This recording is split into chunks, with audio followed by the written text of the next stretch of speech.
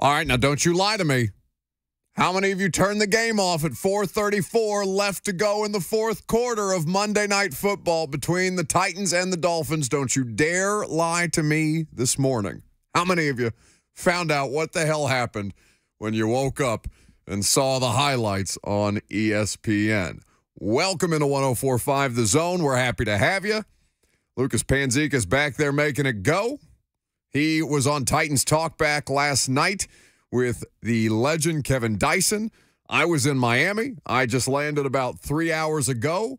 I don't know how much you slept, bud. I have not yet been to bed, but why on earth would you need to after whatever the hell that was in Miami Gardens, Florida last night? Didn't even eat coffee this morning. Not even a Celsius? No, that's not true. I had like 3 shots of espresso. Either way, we're exhausted. We're delirious. It should make for a good show, and why wouldn't it? Coming off the most improbable upset of the NFL season.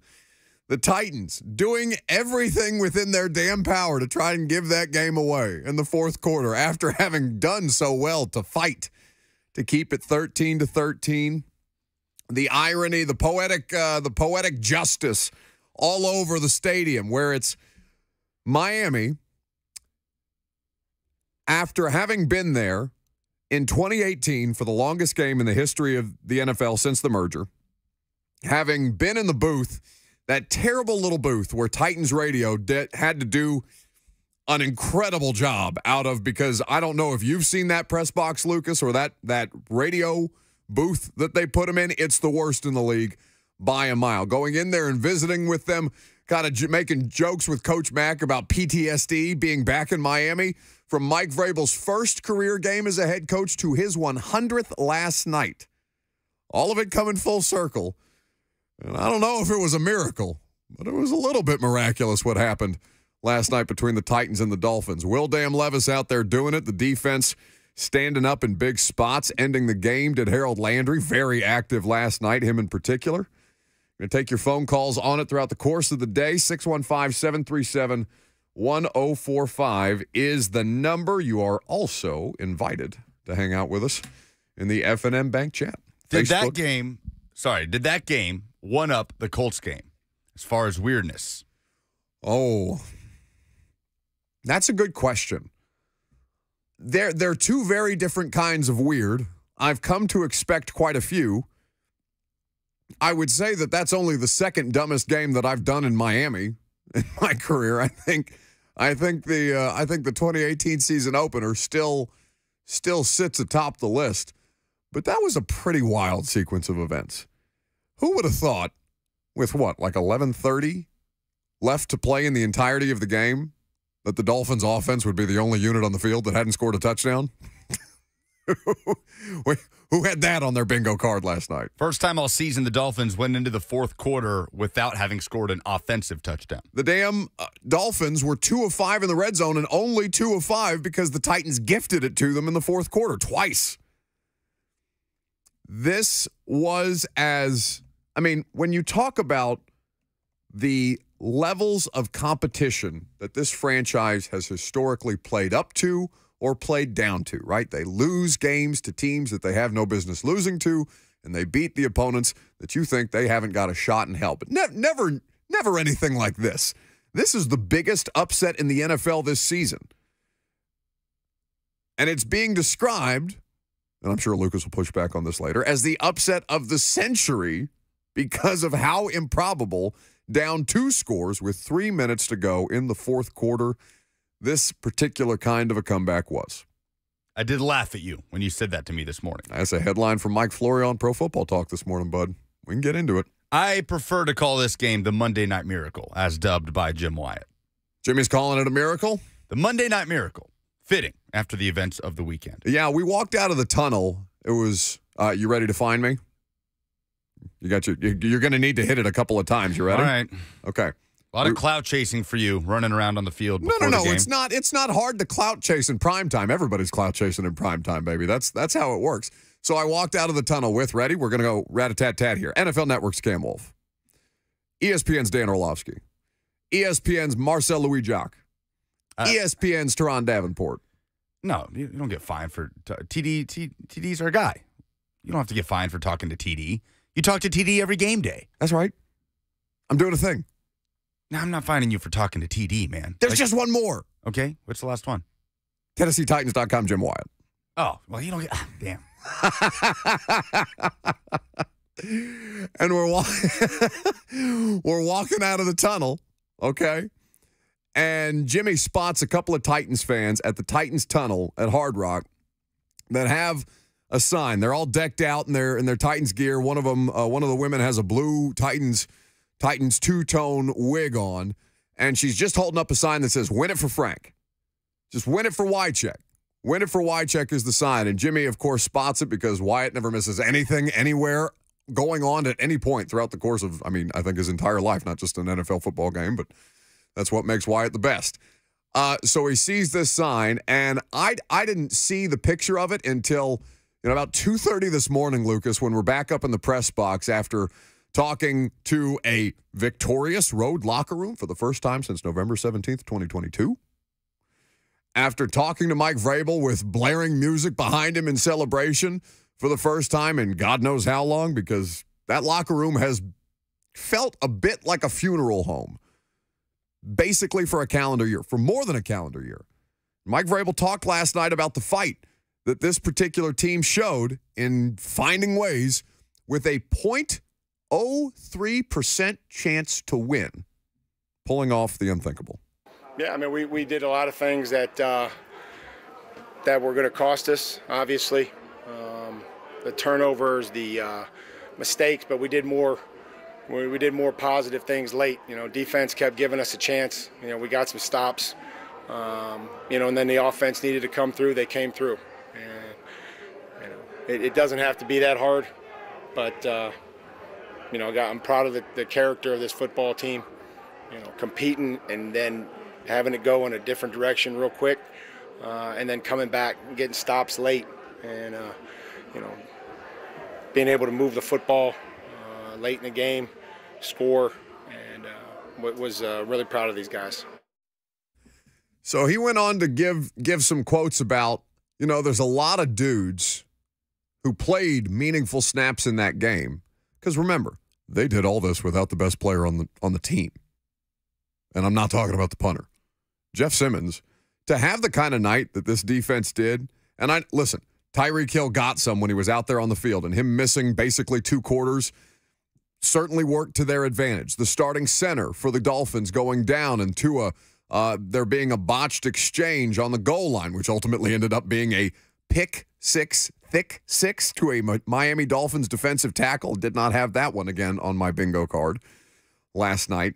That they did all of this with dudes named T.K. McClendon and Trey Avery. Marlon Davidson. That they did it with guys who, there's already a bunch of dudes on the Titans roster who play meaningful snaps that the rest of the country does not know. But even the Titans are pulling out some names. Calvin Throckmorton, starting right guard last night. I had many people on social media accuse me of making someone up.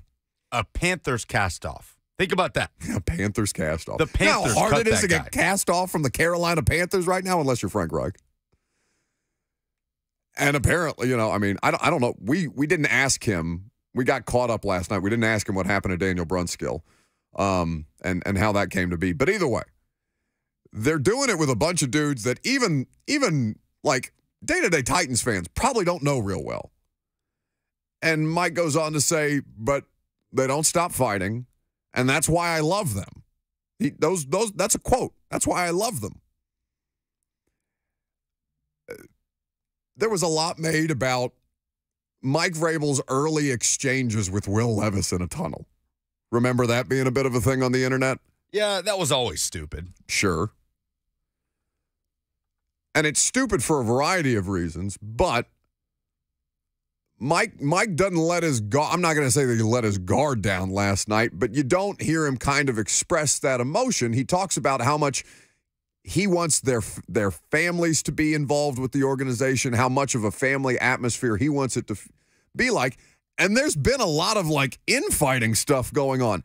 Not just in what we've talked about with a little bit of the TMZ stuff in the front office and miscommunications and not being on the same page, but listen, that locker room has not been the most hospitable of places.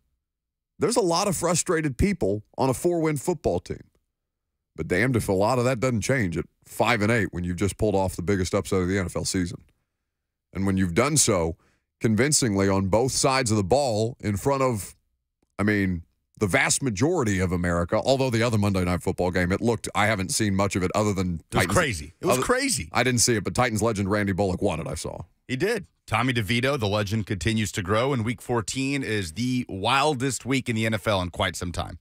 Him and his dad, or Tommy DeVito's dad and Tommy DeVito's agent making the Italian hand motion and kissing each other on the cheek very vigorously. I just saw a clip of Troy Aikman saying, "What's going on around here?" Aikman not familiar with the Italian family dynamic, it would seem. His agent. You just can't make that stuff up. No, it's incredible. But we're not here to talk about that Monday Night Football game. Last night was like multiple different eras of the Vrabel era squeezed into one game. It's the most Mike Vrabel win of all time. It has to be. I don't know what else. It was all over the place, though. All over the place. Like the first 3 quarters were the 2022 Titans, but the first before the losing streak. Okay, so just scrapping, finding a way to win, muddying it up. Oh yeah, he low gets scoring on game, right? When the Titans had the division almost in hand before the 7-game losing streak. That was the early 2022 Titans. That was the first 3 quarters. The stretch in the fourth quarter where the Dolphins scored those 2 quick touchdowns off turnovers, that was the 2023 Titans that we've seen all year. And then the last 2 touchdown drives was what, the 2019 Titans? But I think it might be the 2024 Titans. I think that quarterback's got something. Now, I don't know how he feels today because I saw him in the locker room last night after we wrapped up with him in the press conference, Will Levis, and his shoulder looked all kinds of just battered and bruised from how many times he lowered it, either running into people or trying to make tackles to if he made a mistake, make up for it at 100 miles an hour because he is a maniac out there. But it is that kind of chaotic energy that made that kind of upset possible. We talked about it yesterday while we were in Miami doing the show. Like, we had no good reason to believe that the Titans could do this other than football is weird. Football is bizarre, and it happened all over the National Football League in Week 14. And fortunately for the Titans, they did not make as many mistakes as Miami did, which is not something that you can say about them very often this season. And they put it together in a pretty convincing fashion for that rookie quarterback's first come-from-behind win. 615-737-1045 is the number. Nick on the F&M Bank chat says DeAndre Hopkins' interview after the game was fire, which is ironic. So you're going to hear that. I'm going to explain why it's ironic here in just a little bit. You'll hear from Hopkins. You'll hear from Levis. You'll hear from Arden Key. We'll take your phone calls. It's been a while since you've had a road victory Monday here on 104.5 The Zone.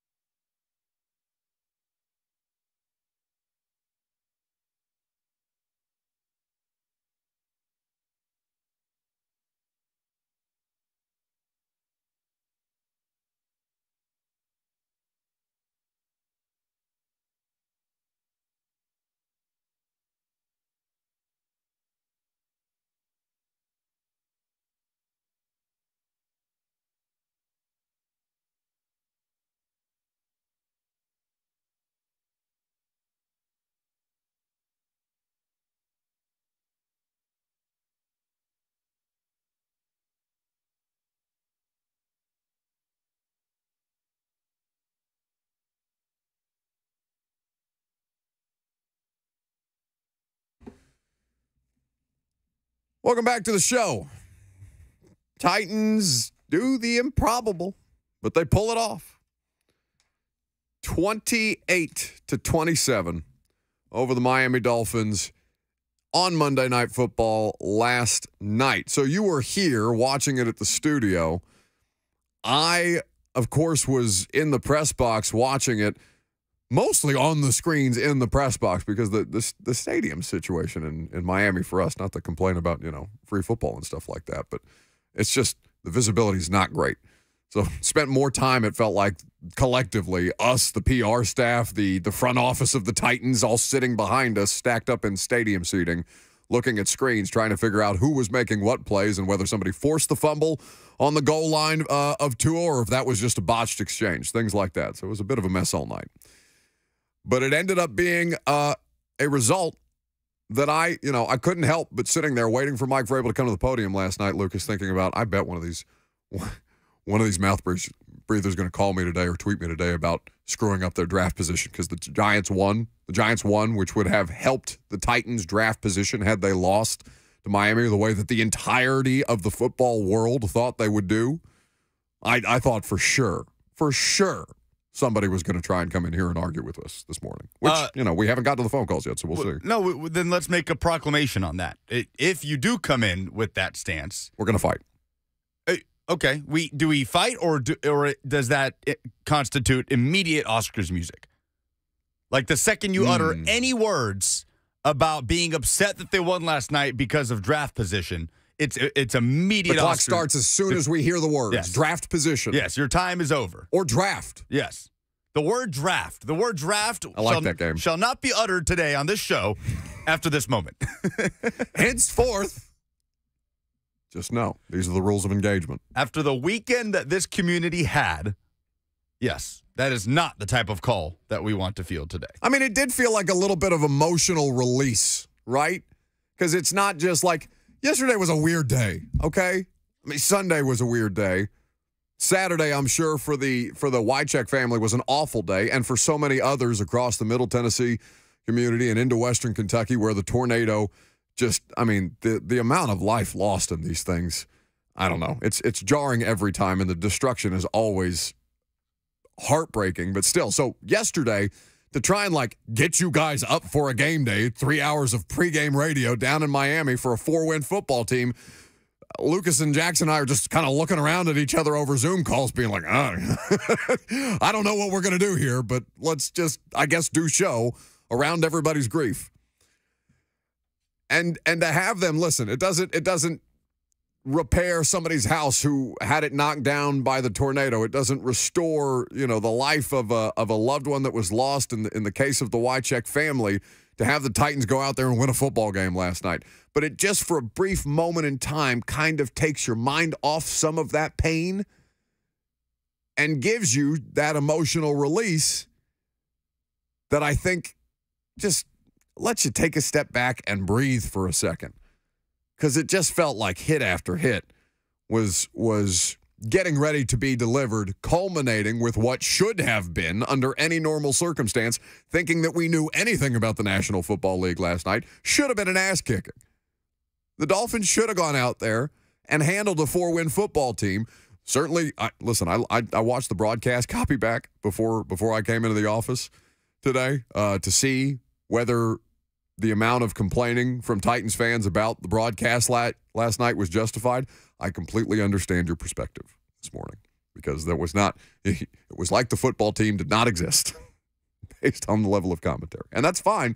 Dolphins were the number one team in the AFC until the Titans beat them. How did Arden Key put it? He said, we were scheduled to lose by 20. That's right. Scheduled. Should we hear from Arden Key before we go to the phones? Is this sufficiently bleeped?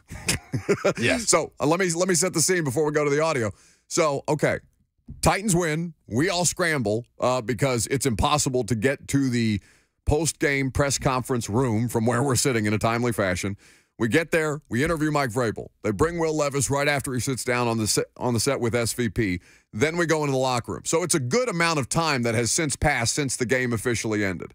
And as we walk into the locker room, Dwight Spradlin, one of their great PR people, says to me as we're walking by, Arden has requested your presence at his locker.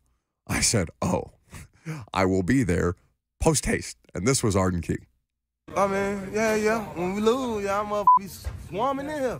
When we won, took y'all a minute. Where y'all been? What can you say? You're talking to your quarterback. Oh, okay. He good. What can you say about the way that the red zone defense played?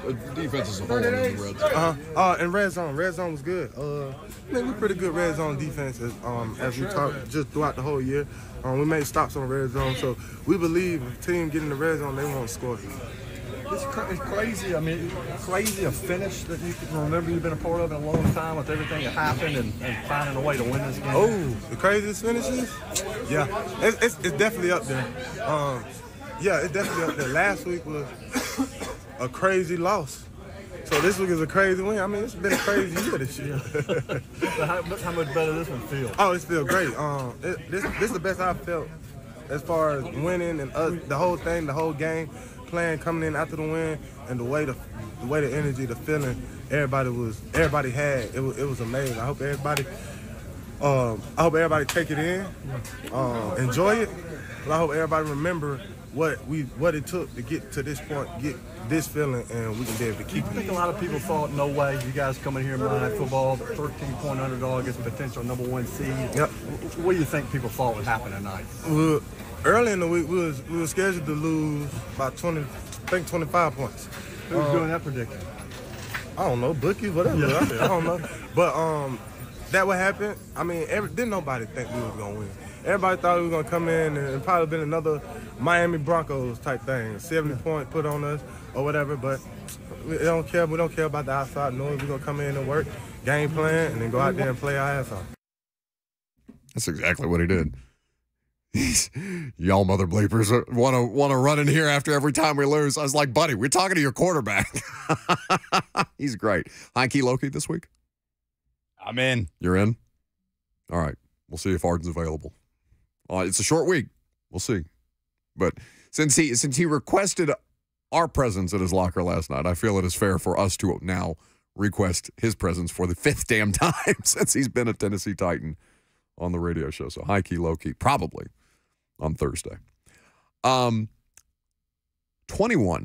of the 27 points scored by the Miami Dolphins came off of 3 Titans turnovers. The Titans defense played their asses off. Again, without Jeff Simmons, whatever you think of Christian Fulton, without Christian Fulton, TK McClendon, Trey Avery, Kayvon Wallace, bunch of dudes you never heard of out there making plays on the goal line to keep the Dolphins to 2 of 5 and only 2 of 5 because gifts were given in the fourth quarter that the Titans had to dig themselves out of a hole on. 615-737-1045 is the number. Let's turn it over to you guys. Been a minute since you've had the opportunity to react to a road win. How about Alex in Hendersonville first? Hey, guys. Thanks for taking my call. I really enjoyed the win. I think it's easily the best win of the season and easily Will Levis' best game in his short career. But I had a comment about the Miami Dolphins. They're a team that talks so much, and they've accomplished nothing the past 2 years. Tyreek Hill being the worst of the offenders. Thanks for taking my call. That's all I had to say. Thank you for the call, Alex. Listen, I got no smoke for Tyreek Hill. The dude is scary. The dude is very scary. When he came back out there and the crowd, Lucas, at Hard Rock, I don't know if you could hear it through the Titans radio broadcast. Oh, yeah. I mean, MVP chants, people going crazy. When he came out of the locker room, when he put his helmet on, when he's testing the ankle out, I got no smoke for Tyreek Hill. The dude is legitimate. And while I understand your point, the Dolphins as an organization have done no meaningful winning in basically, 20 years. 20 years of Miami Dolphins football that's just kind of been this middling existence, middling to poor existence, where the biggest story around them is Brian Flores' lawsuit and the owner trying to orchestrate a coup to make Tom Brady their quarterback / part owner. And I'm certain that they will have something for teams that see them in the postseason. And I do not know if the Titans will be a part of the postseason. So one win does not completely derail the Dolphins season. But there were a lot of things a lot of things. Oh, I just saw the replay of the Eric Gare botch punt and the new special teams coach just ripping his helmet or his headset off and throwing it to the ground. Unbelievable. But anyway. Will Levis, the first rookie in NFL history to throw for over 300 yards on Monday Night Football. That's what Tehran said to me last night, and I could not believe that. I was also shocked by that. Of all the quarterbacks, and even rookie quarterbacks that have played in prime time, for him to be the first, and by the way, he's just out there dealing. And because they can't run the football with Derek outside of the red zone, which is a different issue that will have to be addressed another day, and I'm certain will cost them at some point, but they got what they needed out of Derrick Henry, and Will Levis, fortunately, for the first time, it felt like in his career other than Atlanta, was able to do the rest. He broke through last night in a real way, despite the offensive line not being terribly helpful. How many false starts? 4, 2 on Radens, 1 on Duncan, 1 on Throckmorton, who I swear to you is a real person. And then a holding call on Radens as well. It was a tough night for Dylan Radens. Tough night. But Will Levis able to overcome the deficiencies of the run game of the offensive line, and they were able to collectively. Actually, I thought they had good pass protection late when they needed to get those 2 quick scores off the ground, and they were dealing. There were some really nice plays in there, and I think they made up for a lot of the ills that cost them early in the game. But it was cool to see because you've been waiting for the moment where Will Levis goes out there and wins you a football game. And last night, as I watch him screaming like a maniac and chest bumping Tim Kelly, who's hanging on to him for dear life as he flexes, it seems, every muscle in his body. You got to see that in a pretty big way. It was a big boy football from the Tennessee Titans last night, from a couple of different dudes. How about AG in Nashville? AG. Nope. JB, how about from 2 letters to another 2 letters? JB. You're good. I just want to point out 2 things. Heck of a win last night from Levis. And we got to give a round of applause to our guy Lucas. Our man got his first win. He has positive stuff to talk about. He's not a loser anymore. You got this, buddy. How's it feel to not be a loser anymore? It feels great, Buck. Thanks for asking. Great to get that first road win. I do all the road games on Titans Talk Back, if anyone was wondering, and I am 0 for this year until last night. What a night to not go 0 for, though. How about that? You'll hear from Will Levis a little later on.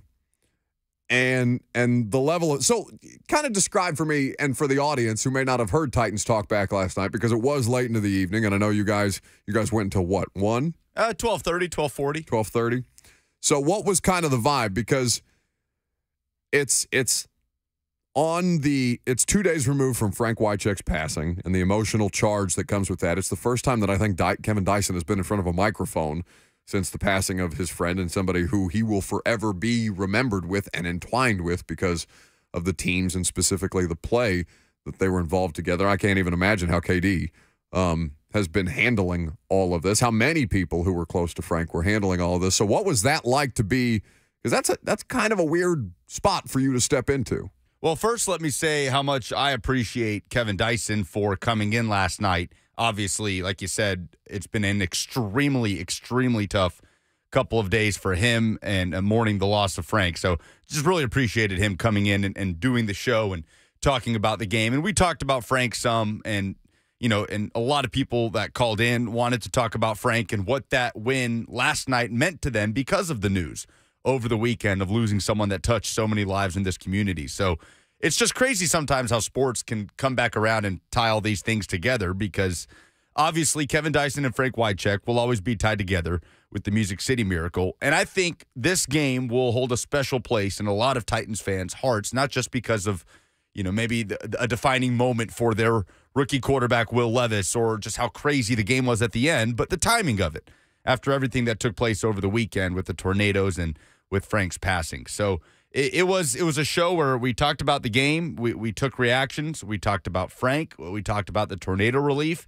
and did it all, crammed into about an hour's time, because the game went really long, and when these primetime games happen, we're obviously not going to be on the air until 2, 3 in the morning for hours after the fact. So just appreciate Kevin Dyson for coming in and being willing to be a part of Titans Talk Back last night, despite what he was going through. And the Titans definitely gave a lot of people something to cheer about in a moment where they needed it most. Speaking of which, we want to continue to remind you that there are ways for you to help support and uplift people who are dealing with the tornado before we go back to the phones.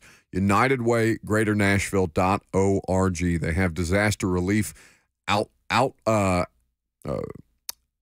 disaster relief organizations in place to make sure that they can help you help people the way that so many in the community, as you see the injuries and the death toll from those things continue to climb. Just horrible. But we are, as a community, and I don't say that as a native Nashvilleian, but having lived here through one of these things with you guys, I saw firsthand how resilient of a community you are, and I'm grateful to be included with that. So hopefully we can again come together and try and pick some people up who are, I'm sure heartbroken and devastated before the holidays because of this thing. 615-737-1045. That's the number if you want to jump in. Ethan is in Murfreesboro. Hey, Buck. Hey, just wanted to say, pretty good win last night. I just want to get a take from you guys on, the efficiency of the offense. It seems like the offense can be efficient when we're down a score or two. Do you think that's a sign to come, or do you think it was just having the Dolphins on their heels there? Like, how are we so efficient when we're losing games, but we can't keep that same efficiency throughout an entire game? Well, Ethan, in fact, we have a whole segment in the 11 o'clock hour dedicated to just that. So we'll get into that a little later on. But in the meantime, we got to let you know what in sports made us say, oh no, this week. That's next.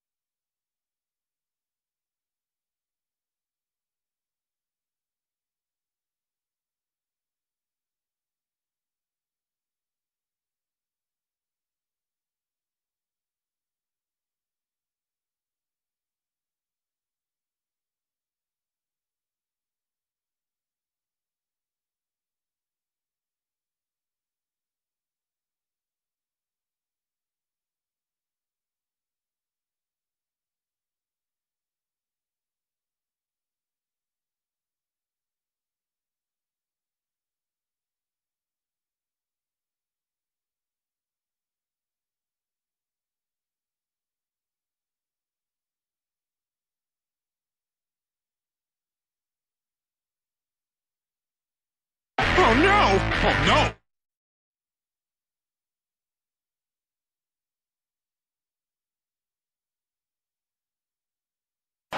This is second down.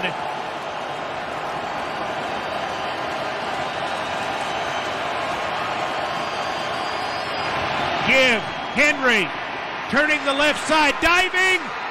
Touchdown, Titans! Derrick Henry has knotted the count with 1:49 to go.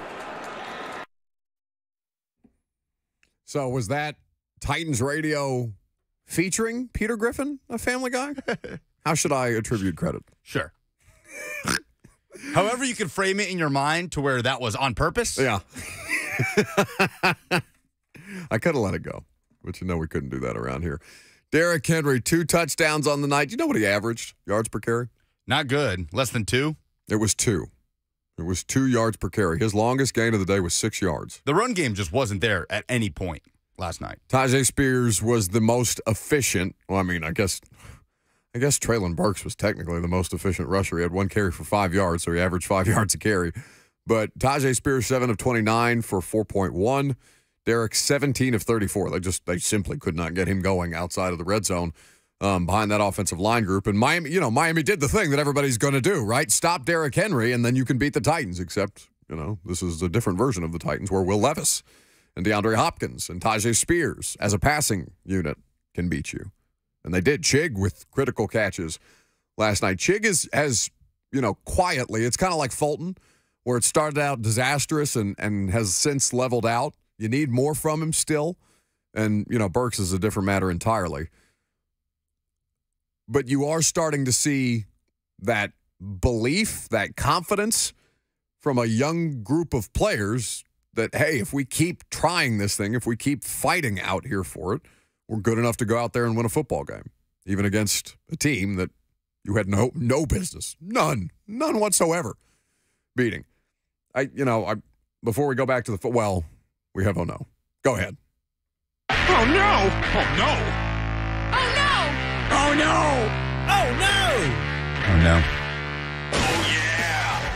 What in sports made you say, oh, no? We can just stick with the Titans. Mine's Eric Garror. Now, I know there is a replay going around of a Dolphins player kind of grabbing his arm a little bit as Garror misses or has the ball bounce off him, which technically puts it in play for Miami to recover, and, of course, that they did. There was no call there. I saw a couple of people point out the replay on social media. But after they get the stop that allows them to be in position to receive the punt from Miami, and they fumble or they muff it, and Miami recovers on the 7 and scores their first offensive points of the game, Think about that. The Miami Dolphins, one of the most prolific offenses that we've seen. Offensive touchdown of the game. Offensive touchdown. Yes, offensive touchdown. Think about that. Leads the NFL in total yardage, second best in the NFL in terms of scoring offense, and needed 3 Titans turnovers to score 21 of their 26 points, and only 2 of those were offensive touchdowns late. I thought they were dead. I thought they were dead going into the game. I'm not going to lie to you. DeAndre Hopkins was in the locker room with us afterwards, and we'll play for you his post-game interview with our buddy Cam Wolf of the NFL Network here in just a little bit. Should we get Cam on? I don't think Cam knew what the hell to do with that game last night. I'll see if he's available this week. Willie on the F&M Bank chat says yes about the Garror oh no submission. He says, that's where I grabbed my bat and started giving my TV the evil eye. Well, I made the joke, and I saw Jim Wyatt make it earlier. Just generally not. I don't think Jimmy was making a joke. I think he was genuinely asking, hey, how many of you turned the game off? Like, how many of you turned the game off after Garror fumbles and the Dolphins score?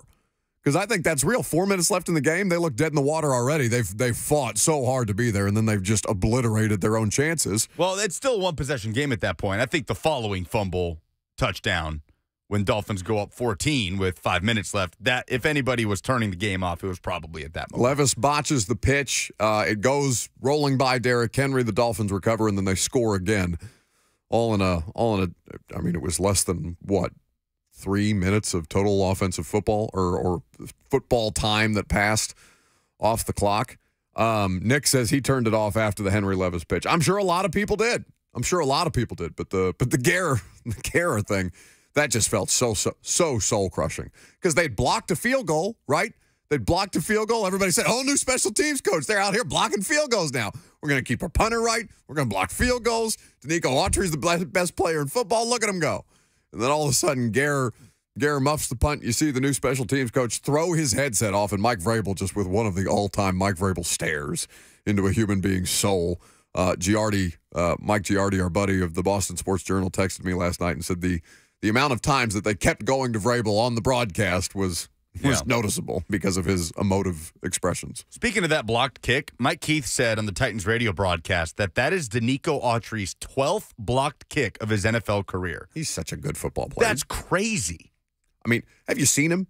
The dude is a giant. Like, I don't think people understand truly how big Danico Autry is. Like Jimmy Graham. Like Jimmy Graham takes. I was talking to Steve Lehman about this last night. He said he had covered Jimmy Graham at some point while he was at Miami, and just the way that Jimmy Graham, as a human being, takes up an entire space, like a tunnel as he's walking out. He's just a giant individual. It's a little like Slay is 6'9". Slay takes up every room that he's in through no fault of his own, other than he's a giant. Danico Autry is one of these human beings. And I don't think people, because he's not like a thick defensive tackle. He looks long and kind of lanky out there. But when you see him in person, you truly underestimate the fact that this human being is every bit of 6'6", and that's not with his arms reached upwards. My oh no of the weekend came at the 5-second mark left in the third quarter of last night's game when Tua Tagovailoa, as I read it right off the NFL play-by-play, passed deep right to Tyreek Hill, running out of bounds at the Tennessee 49 for 23 yards. This was right after Tyreek Hill came back into the game, and I thought, oh no, this is where Tyreek Hill makes his case for MVP. When the Dolphins' passing attack looks almost dead in the water for over 2 quarters in his absence, when he leaves questionable to return, and then immediately in quick succession, that 23-yard play. 2 plays later, he rips off a 25-yard chunk play. It helps the Dolphins get into field goal range, and a Jason Sanders field goal that adds to the Dolphins' tally. So that was the moment that I said, oh, no, here we go. This is where Tyreek Hill truly makes that case. He ends up just 61 yards on 4 catches, 5 targets after missing the majority of the game, and ultimately the Titans were able to kind of stiffen up defensively with that Dolphins passing game and affect the quarterback in a way that we didn't think they'd be able to with how quickly Tua gets the ball out. And yeah, that was something that was notable to me. But again, remember, their starting center, Connor Williams, went down early and was out for the rest of the game. They were already down Teron Armstead. So 3 starting offensive line for that Dolphins unit were down. And by the way, Titans did well to capitalize. Titans been dealing with injuries as well or as much as anybody. Did seem to bite the Dolphins a little bit last night. 615-737-1045 if you want to react to the Titans upset of the season. Not the Titans upset of the season, the NFL upset of the season by point spread margin. Abby is in Hermitage next. Hey, Hello. Abby. I just wanted to say that I think the spirit of Frank Wycheck was all over that game last night, and I think that helped the Titans win. But I also wanted to ask you, do you think the fact that all the Titans guys played almost beyond the way they played forever is because Matty Rice was let go and told them you either put it out or you're out? Appreciate the call, Abby, because what was the last part of that? She's asking, do you think you saw the Titans play so hard because Monty Rice was cut and they thought, Monty, okay. Right. Monty Rice got cut last week, then like playing for your job almost. I'm sure there's some of that. I don't want to discount that, Abby, but I don't know how. I don't think anybody was giving a thought to Monty Rice last night, to be completely honest with you. Anyway, more of your phone calls. Second hour coming up next. We'll continue to react. Mike Vrabel speaks to the media at noon. We'll carry that press conference live here on 104.5 The Zone.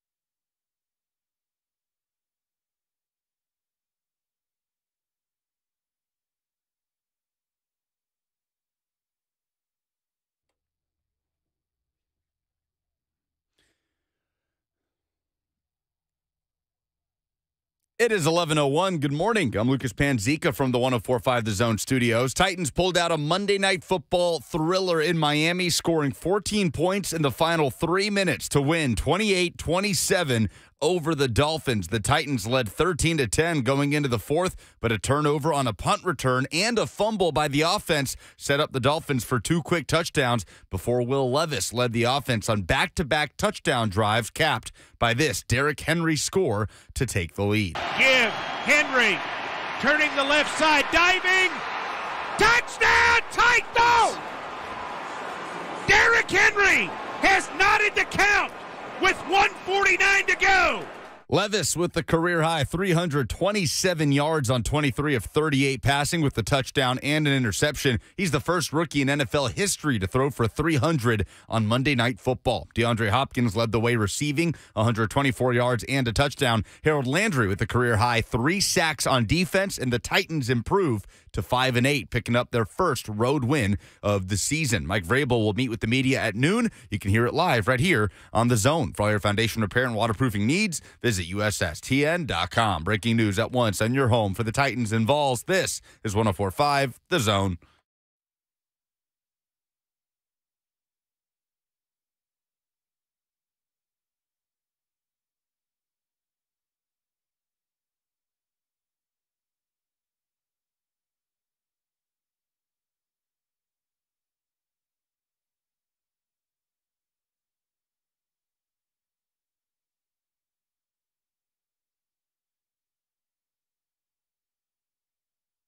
"20 seconds remains, and Will Levis is going to get to take a knee, and the Titans have come up with the most remarkable 434 that I can ever remember. They gave this game away. It was awful, and yet they didn't quit. They got up off the deck, and Will Levis takes a knee. Mike Vrabel and the resilient Titans beat the team that everyone thought might put up 70 again tonight. They didn't. They put up 27, and it was their defense that did it, and it was not enough. Final score from Hard Rock Stadium: Tennessee 28, Miami 27, as the Titans play on Monday night. And they get it done for Frankie. Again! Yeah! That's the final call for Titans radio last night. That's the first time I've heard that. That was pretty good. Turns out those guys know what they're doing. They, I mentioned visiting with them. Obviously we always do pregame. Jimmy Wyatt, myself with Rhett Bryan for that Titans Insider segment 15 minutes before kickoff. But, I've seen them in some pretty dismal places. Lucas, you traveling with them on the road last year, you've seen them in some pretty paltry circumstances on opposing teams' radio boxes, radio broadcast booths. Miami is by far and away the worst, and they had one of the best calls of their lives last night. It was awesome. The game was, is it awesome? Is it just the most fun kind of dumb football that could possibly be had? I don't know what it was, but it was entertaining. And so we had a caller in the first hour bring up the idea of how they kind of approached the game to start, how it seemed like they were going to play themselves out of it with a level of conservatism, and particularly their inability to run the football before they just kind of turned it loose and scored 2 touchdowns in very quick succession. I don't know, a little more than a minute that it took them to score 2 touchdowns in the fourth quarter on their 11th and 12th possessions of the game. So the caller brought up the ideas of, or at least looking for our opinion on it, of is that something that we'll see more of, or what did we make of how quickly they kind of turned it on? Because we've seen them chasing before with little success. And the difference to me last night was, ironically enough, late, the pass protection. They held up for him pretty well down the stretch. Now, listen, he made some unbelievable throws. Was it the one to Tajay Spears where it's just all arm in a spot? He doesn't even step into it. It's just all arm into a spot where nobody else was going to be able to make a play on that. And hits Tajay Spears. Found a couple of different tight windows for NWI and DeAndre Hopkins throughout the course of the game. Made some great plays to Chig. Chig did well to, capitalize on that. Levis was dealing, but I thought the offensive line in a big spot held up when they really needed to most after not being able to run the football effectively and not putting him in the best position to succeed early on. Is that fair? It's fair. Levis was hit 8 times. He was only sacked once. So he does get a lot of the credit for getting rid of the football as well. Sure. And circumventing some of those things. But either way, they did enough to put it together so where instead of trailing and or chasing and throwing into the end zone to no avail just to have, Quan Alexander come across the front of the defense and pick you off to end the football game, they were capitalizing and making throws and executing the offense and running tempo. Levis seemed comfortable in tempo. We saw more of that. Playing a little faster, right? That's been the whole damn theme of the offseason. And, if it takes until week 14 to accomplish the idea of playing faster, then so be it. But they did seem like they were playing faster last night, the way that they kind of spoke to in, what was that press conference with Mike Vrabel? January? February? Well, when they were forced to. When they were forced to. Right, because that was not the case for the majority of the game. No. They kept trying to run the football. They tried to get Derek those carries that you guys tell me if he gets to 20, they win the football game, and he got 17 last night. But again, two yards on average. 2 touchdowns in the red zone. Derrick Henry in the red zone, still a remarkable threat. And I'm not saying that he's not still remarkable. It's just it's harder for him to be remarkable right now. So my takeaway from it is at their core and who Mike Vrabel is. Lucas, do you know that they won the football game last night, accomplishing none of the 3 things that they set out to do in any given football game? Lost turnover margin. Lost the turnover margin. Definitely were outrushed. Outrushed by a pretty decent margin by the Miami Dolphins, who were getting chunk plays on the ground. And I thought the Dolphins went away from the run game far too much. I mean, it felt like I agree. There was a big space in the middle of the game where they just completely abandoned the run, and then when they went back to it with Mostert, it was working. And they were on schedule, and they were picking up first downs. So the 3 things: outrush the opponent, win the turnover battle, and have a better quarterback rating than the opponent, the Titans. One of our listeners, Detweiler on Twitter, which I just assume is a fake, potentially OnlyFans name.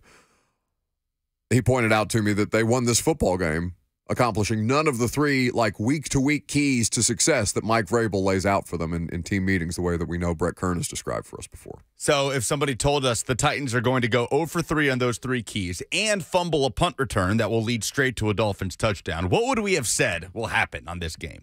What we all thought was going to happen anyway, that they would lose by 3 touchdowns and that, I would be in the middle of another sad boy locker room and in the middle of another sad boy press conference asking the same sad boy questions about a sad boy 4-win football team. Imagine there's a crystal ball. Oh, I'm seeing Levis throws a pick 6. Oh, I'm seeing another muffed punt lead straight to a touchdown. I'm seeing a game in which the Titans are penalized more than the Dolphins are. Shocking to no one. Seeing losing turnover margin. I'm seeing not being able to run the football for anything. I'm seeing death. We're seeing a 30-point loss. The biggest margin of defeat on the year, I would have told you, had you given me this box score. It's unreal. Football is so stupid, but it's fun. Micah is in Nashville up next. We're taking your phone calls in reaction to a huge win for the Tennessee Titans. They're first on the road of the season, and they're first in over a calendar year. Micah in Nashville next. Hey, guys. First off, I want to long time listener, first time caller. It's kind of a trip. I'm old enough to remember Bill Romanowski and not trying to equate Will Levis to Bill Romanowski in terms of the, who Bill was, but the intensity, I can see that kind of intensity out of Will. He doesn't smile when he does the things he does, and that intensity is scary. And I think that could intimidate and does intimidate teams going forward. I think we got a baller. So, and also condolences to the Wycheck family. And I'm sorry that happened the way it did, but Titans got something going forward. That's all I got. Thanks for the call. He is scary. Levis a little bit. You're right. He doesn't smile. He screams. It's a war cry out there. That dude, Lucas, you described him as going to battle against the Colts last week. What was that if not going to battle with his teammates? Did you see the hug that Tajay Spears gave him when he was doing the post-game wrap-up interview with Laura Rutledge on Monday Night Football? It's that kind of win that galvanizes that young core that you are trying to protect or salvage or turn into something more than, a sixth-round pick here and a third-round part-time running back there and a rookie quarterback that you're still trying to figure out. No, you have something here. And now they get to learn how to win. They just did in the biggest spot of their careers, certainly on the biggest stage of their careers to date, right? Monday Night Football for any of these guys, they haven't played in a bowl game bigger than that. Maybe Tajay Spears in the Cotton Bowl last year. I don't know. I mean, it's still a 5-win football team, so let's not get nuts. But this was a huge stage for them to kind of announce themselves. Again, there are names that the vast majority of the NFL consuming public does not know beyond fantasy football that just announced themselves in dramatic fashion to the world last night. The poor soul that Levis chest bumped on the sideline. It's Tim Kelly. Late in that game. No, I know what you're talking about with the Kelly, but there was another one where Levis comes off fired up, and it's either an injured player that I didn't recognize or a staffer that Levis comes over and just absolutely demolishes with a chest bump that looks like it should have caved his chest cavity in. I think I know what you're talking about because I saw it. Do you know who that was? No. Caleb Murphy. Was it? Okay. Who's not small. No. Caleb Murphy is a defensive end. He's 6'4". He's 6'4". He's 254 pounds, and your quarterback chest bumped him and sent him flying. Unbelievable. Let's do Big Swab up next in Mount Pleasant. What's up, fellas? Good morning, man. Real quick. All right. I'm working, man, so I'm going to make it real quick. Hey, I just want to give a shout-out to the Titans for winning as a whole team. To me, it was a whole team win. Of course, Levis is the quarterback, and he led it, but it was a whole team win, and I'm proud of the guys. So tighten up and go Buckeyes. Everybody get off of Vrabel's back. He ain't going nowhere. Okay. Appreciate the call. Yeah, I mean, we talked about the defense. Defense, phenomenal. And we'll certainly get into more of that coming up next. Your phone calls are welcome, 615-737-1045. You'll hear from DeAndre Hopkins. I'm Buck Rising. It's 104.5 The Zone.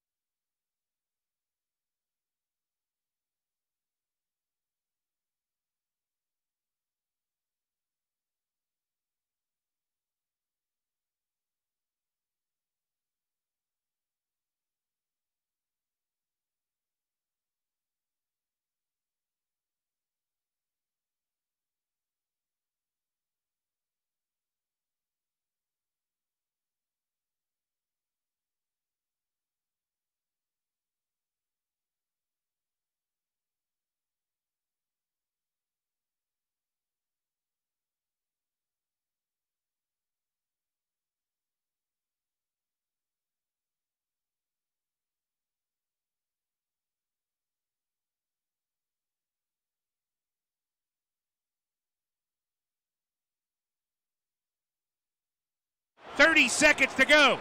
Tagovailoa on the ball. Looking, in trouble, trip. Sack! Yes! Oh, hell yes! Oh, my goodness, Harold Landry! Career night for one honor Harold Landry. 3 sacks. Mike Keith got to use that a couple of times throughout the course of the evening. That's the one that ended it, though, on the 4th and 2. I looked around in that press box and said, oh my God, did they just win that game? It kind of shell-shocked a little bit. Certainly the Miami fans. The vibes at Hard Rock Stadium last night, Lucas, were unbelievable. Unbelievable.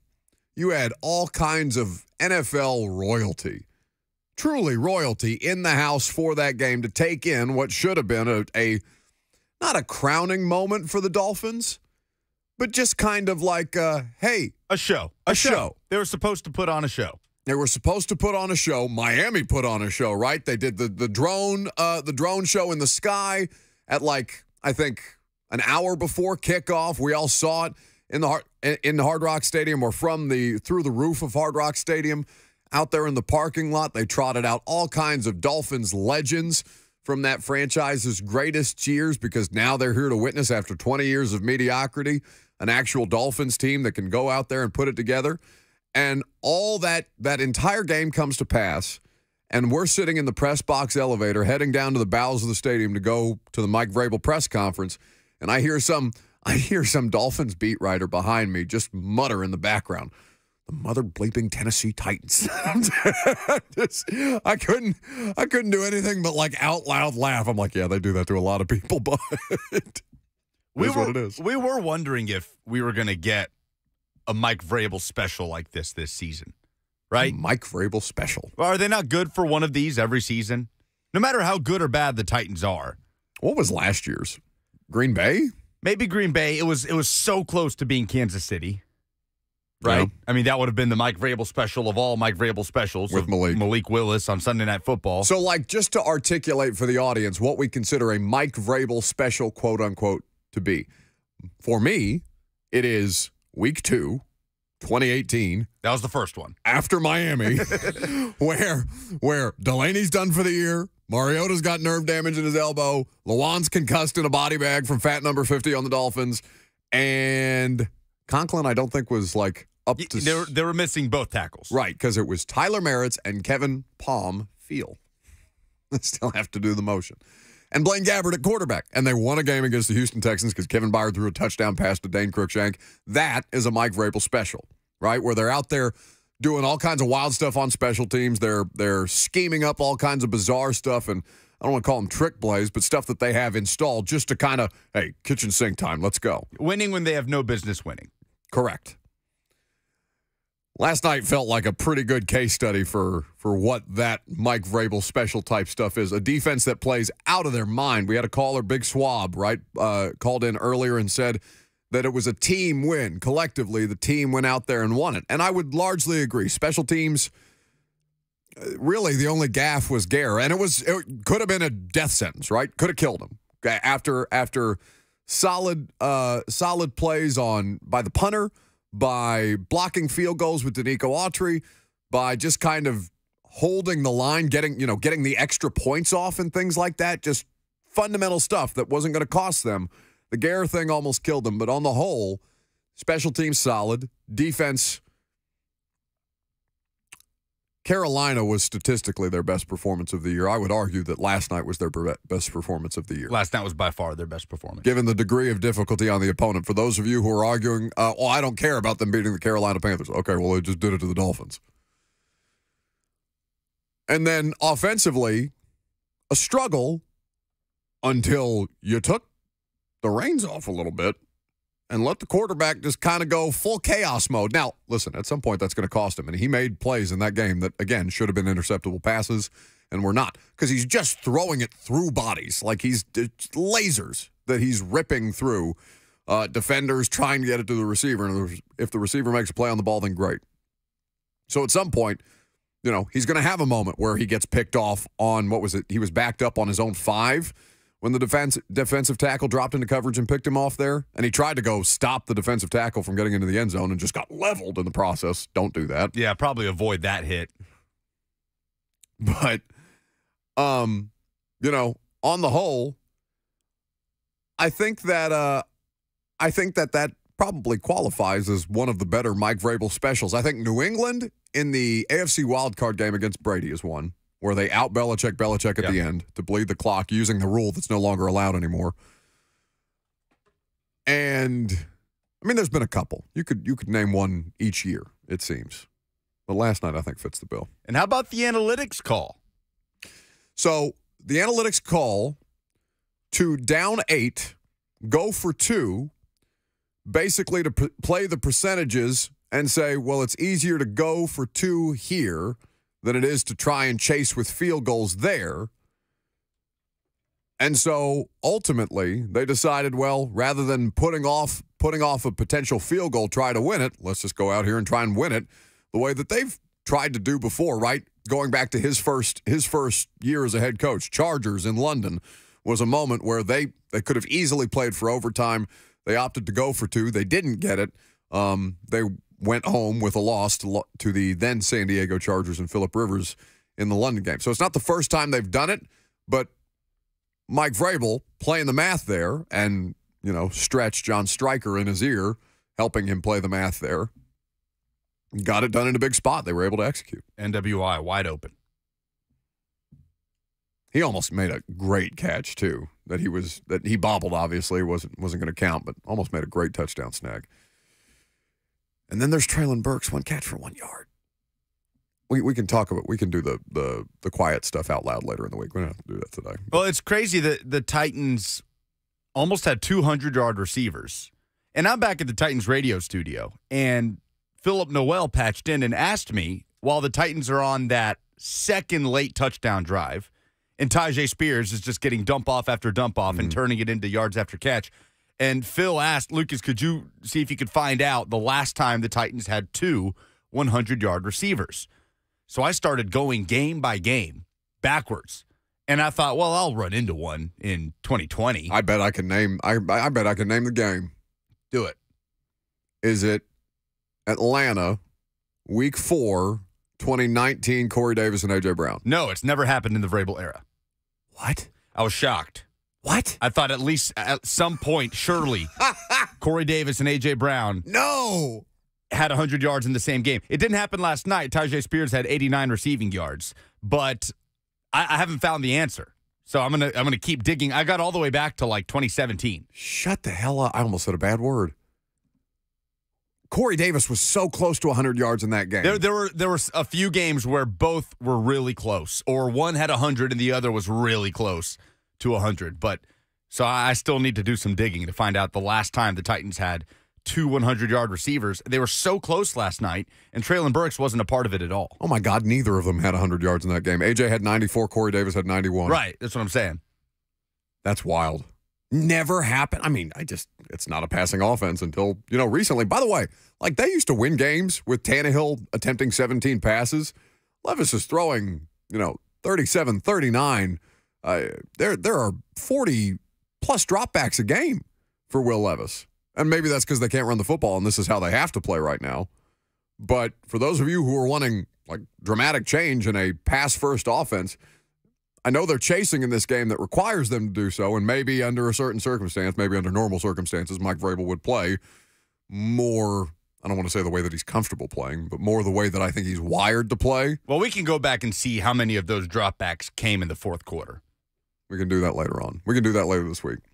615-737-1045 is the number. You'll hear from DeAndre Hopkins here in just a second.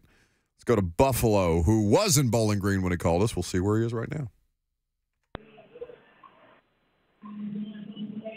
Buffalo.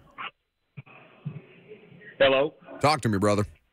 Hey, it's Dustin, by the way. Go. And say great win last night, but my boy Levis going down there and making Jalen Ramsey try to kiss his own ass was the best part of the whole game. How do you get Buffalo and Dustin mixed up? Way off. Okay. Great job by you. Just a bit outside. Well, Yes, Levis keeping a proud tradition of Titans players crunching Jalen Ramsey in big spots. He looks bent backwards. Like he looks like he doesn't have a head in the clip. Like his head just he looks like disappears. he's had like ribs removed. I don't like to bend backwards that way. Like I haven't seen a human being get outright like folded like a chair that way in quite some time. And also Levis is bigger than Jalen Ramsey. Jalen Ramsey, not a small human being. That's the crazy part. Like Levis is doing all this. He's a battering ram. At some point, it's going to catch up with him. And like I said, I saw his shoulder in the locker room last night. He needs to be more careful.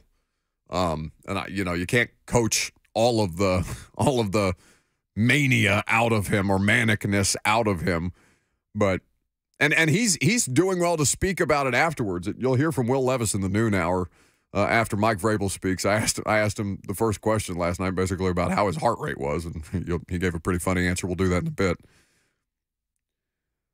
But it's that and the combination of DeAndre Hopkins holding that young quarterback to a high standard. Now, when we talked to Hopkins in the locker room afterwards, it was a much different exchange than what Hopkins had with Cam Wolfe of the NFL Network. But I'll explain what I mean by that here in just a second. First, Logan in Madison. Hey, Logan. Hey, guys. Just wanted to say, was not expecting that win last night. That was a pretty great surprise. And, I mean, honestly, DeAndre Hopkins, I thought he's been playing well all year. And I just wanted to ask, do y'all think, I know he's got a 2-year deal. Do you think they keep him next year or restructure his deal? Like, what do you think is going to happen with him next year? I'm curious. I mean, he's going to be here. I don't know that anything necessarily needs to happen with him. What would I guess need to? Maybe I don't understand the question. Someone would have to trade for him, right? Yeah, like he's under contract. He's not going anywhere. The only scenario where D-Hop leaves is somebody sends a package of picks the Titans can't turn down. But think about how valuable he's been for Levis this year. He is so valuable to that young quarterback. Hopkins targeted 12 times last night. He caught 7 of them, 124 yards, and the late touchdown. He had a long gain of 45, which so the long gain of 45 was lambasted on the broadcast when I watched it back this morning as offensive pass interference. It was, I don't think Titans fans, many of them pointing out offensive pass interference. Cam Wolfe of the NFL Network, who interviewed DeAndre Hopkins post-game, during the game, and during that 45-yard completion, which, by the way, was a ridiculous catch, even just the concentration, even if he did commit OPI. Like, it's still a ridiculous catch. But Cam Wolfe pointed out before they did this interview that it was OPI, and I'll explain why that matters here in a second. But here is Cameron Wolfe of the NFL Network speaking with the Titan star wide receiver. I saw a dog out here today. That kid is going to be great, man. I'm always in his ear trying to help him, read defenses and be better. I know he still got a lot in his tank. I know he can improve, even though, he came out here and beat these guys today. But I'm going to still be on the Monday when we go back and let him know that there are certain things that he can improve on. But, man, we'll show heart.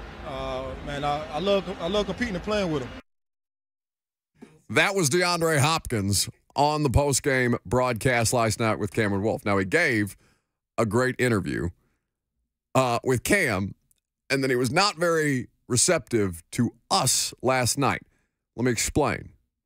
So, in between the time that Cam Wolfe talked to him and the time that DeAndre made his way back in the locker room and, I guess, checked his phone, he pointed out on Twitter, or Cam, he responded to Cam's tweet saying DeAndre Hopkins got away with clear offensive PI, pulling down Xavier Howard to get deep catch. Howard was in great spot for pass breakup before getting yanked down. The play must have turned Xavier Howard up. He shut down Hopkins back-to-back plays to force a Titans field goal. And Hopkins responds to said play.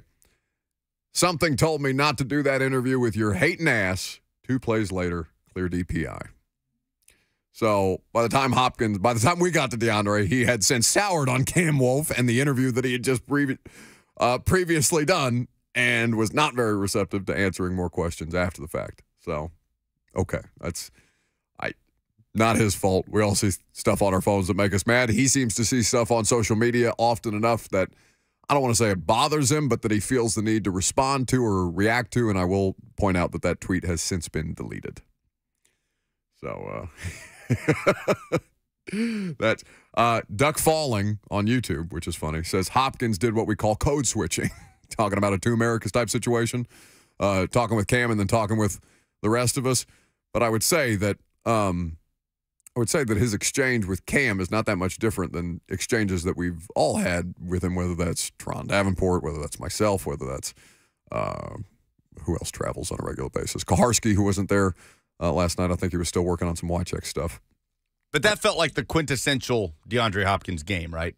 It was great. I know he went nuts against Atlanta, but this is on the road in must-have situations late where he's coming up big, 50-50 ball at the end of the first half, and he's the guy that's open late on those 2 touchdown drives, especially the first one where he's picking up a couple of chunk plays. That felt like the most quintessential DeAndre Hopkins game we've had so far, even though maybe it wasn't his best statistically as a Titan. UW says, oh, damn, Wolf ain't him. I fear God, homie. You remember that quote from Hopkins on Hard Knocks? Talking to, who was the defensive back for the Bengals? He'd played in the league for a long time. I can't remember his name. Literally, I think blew out the guy's knee on a play in a training camp rep where he's barking at him. I fear God, homie. Don't fear anybody else, but I fear God. DeAndre Hopkins a bad man. He's a bad man out there. He's a lot of fun to watch. And certainly, as they try and put this thing together and build up that young quarterback's competence and confidence, Hopkins is as important as anybody that Levis has around him right now, I think, personally. Influence, how to handle certain situations, a calming presence, even when things are very intense that can kind of guide him through this where he's just rage-filled and screaming the entire time. On the year, 57 catches, 898 yards, and 6 touchdowns. He's on pace for a 1,000-yard season. AJ, the last 1,000-yard receiver the Titans had. Let's go to, what the hell is Slay doing, by the way? What's going on back there? He came in here in the middle of the segment. He came back there. Who is he giving tours? What is Ron Slay doing? Yeah, why is he here? New partner here at the Zone that he's showing around. Oh, so I probably shouldn't have snarled at him when he opened the door. Excellent. Nick in Nashville next. Hey, what's going on, guys? What's up? Yo, the way I almost hit my head on the ceiling last night when Landry sacked him at the last minute, boy, I tell you what. But I called to give a shout-out to Jeff Fisher for calling this before the game on the 104.5 radio show. And he said that the Dolphins didn't want to play the Titans tonight. It was going to be a problem, and he was damn right. That's all I got. Well, I appreciate the call, Nick, and you can give Jeff his flowers for a correct prediction, but nobody with any kind of sanity looked at that game and thought the Titans, nor should they. Like, the one thing Hopkins, and listen, DeAndre spent time answering questions with us. I don't want to act like he was pissed off in the locker room and like turned tail on us. He sat there and answered questions well beyond the time that he was ready to go and get on the bus and go home. So I want to make sure that I clarify that. But the one thing that he did say as we were walking away is, I saw a lot. Nobody gave us a chance. None of y'all in your predictions. I saw some of y'all predictions out there, and in a transparent moment, I think it was Tehran that said, "Yeah, I'll fess up. I didn't pick you guys." And by the way, nobody should have. Nobody should have, unless you're out there just flinging wild bets around, taking Titans plus 600 on the money line. Nobody in their right mind should have taken that bet last night. Should have picked them to win that game. So they went out there and told us all to eat it. Makes it more fun that way sometimes. 615-737-1045 is the number. You guys were not crazy about the nationally televised broadcast last night. I watched it myself to see if the criticism was founded. We'll talk about it coming up next. Life is busy. We could all use some extra time in our day, which is exactly why Two Rivers Ford offers mobile service. We'll bring the service to your driveway at no additional charge. Oil changes, brakes, batteries, the certified technicians at Two Rivers will perform basic maintenance on your vehicle wherever you are, so you'll have more time for moments like this. Schedule your mobile service appointment by scanning the QR code or calling Two Rivers Ford today.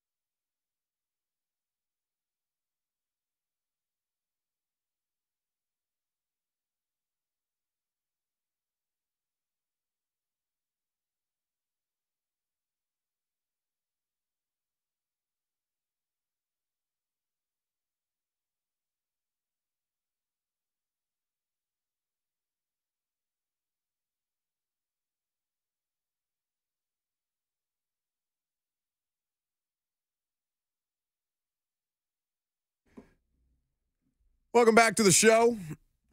Titans upset the Miami Dolphins in South Florida last night. I've just returned home this morning. Football team got in late last night. Short week, short turnaround before hosting a division opponent. The Houston Texans, for the first time this season, whether they will be with or without C.J. Stroud remains the question. I did see that D'Amico Ryans gave an update to Houston media that Stroud is, in fact, in concussion protocol, not just being evaluated for concussion during the game. So, worth paying attention to as we get to tomorrow, which is already the Titans' first day of on-field practice work. You got a bunch of injuries over there. Houston?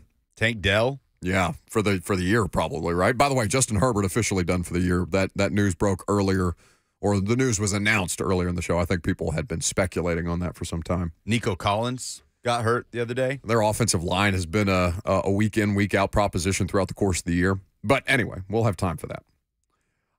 So I got a tremendous amount of complaints last night about the ESPN Monday Night Football broadcast. And I did not understand it until I went back and watched this morning because, of course, we don't have the sound of the television broadcast on in the press box. Although, I will say, after the first quarter, I walked into the press lounge to get a cup of coffee, and they had the volume on in the press lounge, and Laura Rutledge was interviewing Mike Vrabel after the first quarter, and she goes, "Mike, what can you say about your offense?" And he just looks at her and goes, "Well, not very good." The whole press box starts laughing. He just spits it out there and on to the next. But many of you complaining about noted Dolphin homers, former Lions quarterback Dan Orlovsky, is he an Eagles executive? Former Eagles executive Louis Riddick, and legendary broadcaster, I think it's safe to say, Chris Fowler. Noted Dolphins homers is what you were accusing them of being, and I did not understand until I turned on the broadcast this morning to watch it back myself. They definitely went in to that broadcast as a production crew preparing for this to be all Dolphins all the time. I even watched a little bit of the pregame coverage because I had a little bit of the pregame on my DVR, and I think I heard one mention of Will Levis in his seventh career start, and then the rest is about Tua and Tyreek Hill and Mike McDaniels and oh, how quirky and cute and all this kind of stuff. And it was so overwhelmingly. By the way, they're playing to the audience that the bigger audience there is the audience there to watch the Dolphins. They are doing the correct thing. You know, it's like if I got on here and started talking about what happened between what was the 3-0 result over the weekend? Vikings-Raiders. If I came on here and started talking Vikings-Raiders 3-0 in the middle of Middle Tennessee, Nashville Sports Talk Radio, you would probably turn me off. Was it like, I had the TV copy on, but with Titans radio broadcast here in the studio, was it like they weren't even prepared for even the possibility of the Titans being in the game? I don't want to say that because I know Dan and Lewis and Chris are all pros, yeah. I don't know any of them personally. I have had interactions with Orlovsky, and I talked to him a little bit before the broadcast last night. That's about the extent of that. But I know all three of them to be. No, that's not fair. Damn it! Late getting there. That's not fair. Completely unnecessary addition not there fair. by you. That I talked to Dan Orlovsky before. Not fair. Yeah, nothing to do with the conversation.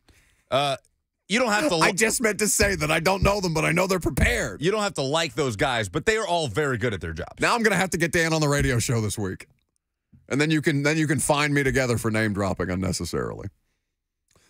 I did think that even the way that they reacted to some of the penalties that they thought should have been called on the Titans that weren't called on the Titans, like the way that they were arguing vigorously for a horse collar on the play that injured Tyreek Hill, Sean Murphy Bunting, the way that he was tackled, I could understand why, as a Titan fan, that if I was watching that through the prism of a Titans fan, I would be not thrilled with the level of commentary and discourse, not about my team, but about how my team is wronging the other team and the potential MVP candidate. I thought it was a horse collar. I thought you could have made the argument for a horse collar, but I think the tone, I can't describe it, Lucas, other than for you to go watch it yourself if you have some time, and that's pretty early on, so you can kind of get the gist of how the rest of the evening went. But I will say that, listen, what you guys need to know about these things, it's not the same as how we prepare for the radio show, but we go in every day with a theme, right? We go in, it's like it's usually the title of the live stream, right? Whatever the theme for the day is going to be. The Monday Night Football crew for Titans-Dolphins went in to Monday Night Football, Titans-Dolphins, with a theme, and that was the Dolphins are here. The Dolphins are the best team in the AFC. The Dolphins have potentially a record-setting offense, and the Dolphins may lay another 70-burger on somebody tonight. Well, what do we talk about every day? Titans. Why do we do that? Because that's what people care about. Right. The majority of our audience, the vast majority, just wants to talk Titans. That's right. The majority of the television audience last night was tuning in to watch the Dolphins and the most exciting offense in football. Sure. But the fan base that was on the other side of that, who was there to watch their game as well, was butthurt about it. Yeah, and that's fair. And I understood. I get what they did as a broadcast crew, I thought was the correct decision. Play up the Dolphins angle all you want. Play it up. Even in your production meetings with the Titan staff, play up the Dolphins angle, right? Mike McDaniel, how hard is he to defend as a defensive-minded head coach? Mike, make it about McDaniel. Make it about the quirkiness, all the fun outfits and the jeweling on the sideline and all the different stuff, right? All of it. Because that's what the vast majority of people. I told you, if I was a neutral observer and not there specifically to cover and watch the Tennessee Titans play a football game, I would prefer to watch the Dolphins as a neutral football fan observer. There's no disputing that. No disputing that. I didn't watch the Giants-Packers game, but I bet you the story was Tommy DeVito. It's everywhere. Despite the Giants being 4-8 going into that game. It's everywhere because the Giants have the Giants and Packers, big fan base size, whatever. Like, I'm not gonna get into a bleep measuring contest, but I got why the broadcast did it the way they did it. I understood why Titans fans were upset by it. 615-737-1045 is the number. Derek in Murfreesboro is next. Hey, bud. Hey. Couple of points. I'll try to make it quick. First, last night's commentary was bland. It seemed one-sided. Secondly, if the Dolphins' offense was the greatest show on ice, as we were being told, that not say more about the Titans' secondary performance last night? And lastly, I'm hearing all these people call in and talk about how great this win was. We didn't need a win. We need draft picks. No, sorry, Derek. It was going well, Derek, until it wasn't. We almost made it through. We made it through 2 hours of the show, almost 2 hours of the show before somebody said the word draft. Listen, the rules of engagement today, if you bring up your draft pick, if you bring up the word draft, you get the music early. I don't care about your draft pick. You can care about your draft pick. I don't care about your draft pick. I care about the fact that you pulled off the biggest upset of the NFL season. They may still miss the playoffs, and I still don't care about your draft pick. Mike Vrabel also probably doesn't care about your 2024 draft picks. He's coming up next.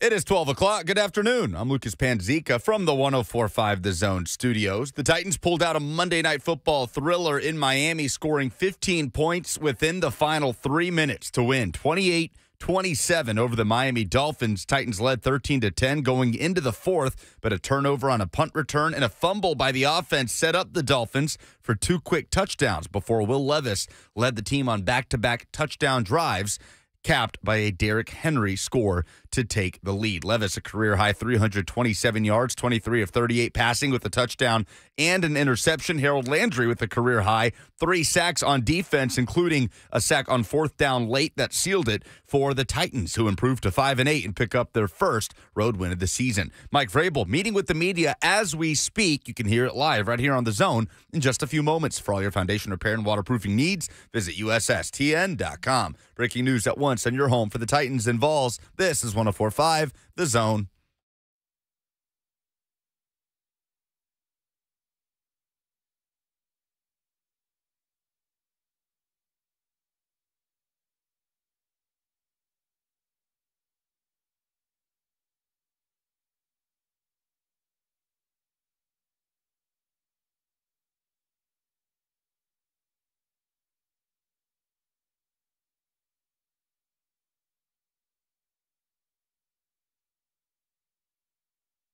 Final hour.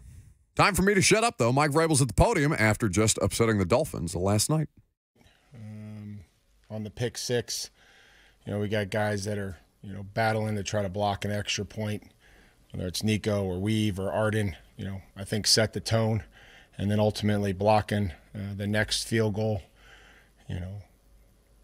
Danico or Kayvon and sprinting 40 yards to tackle the running back on the 2-yard line in the red zone, which then forced them to run another snap, which they fumbled and we recovered. Danico at the end of the game, coming out of the stack and tackling, Ashane there on the side, which kept him in bounds and kept the clock running.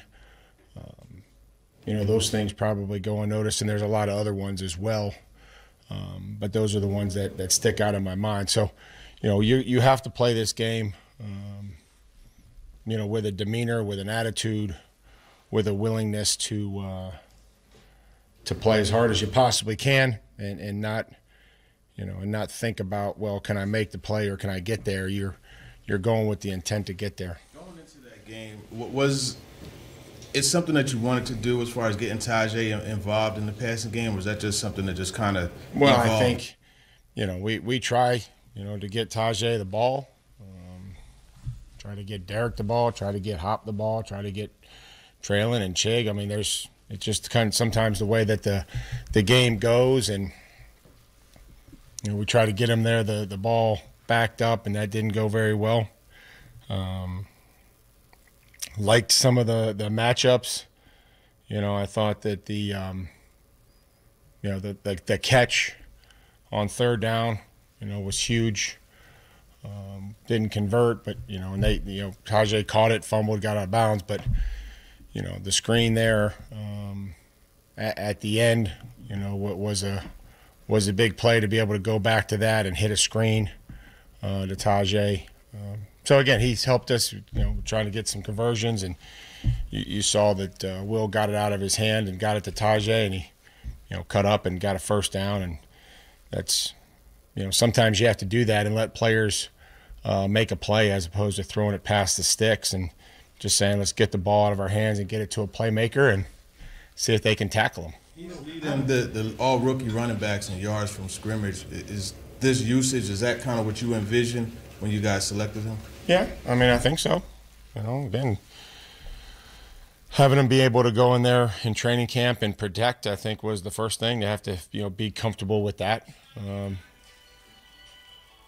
There you go. That's okay. Feliz Navidad. Spirit. No, you didn't.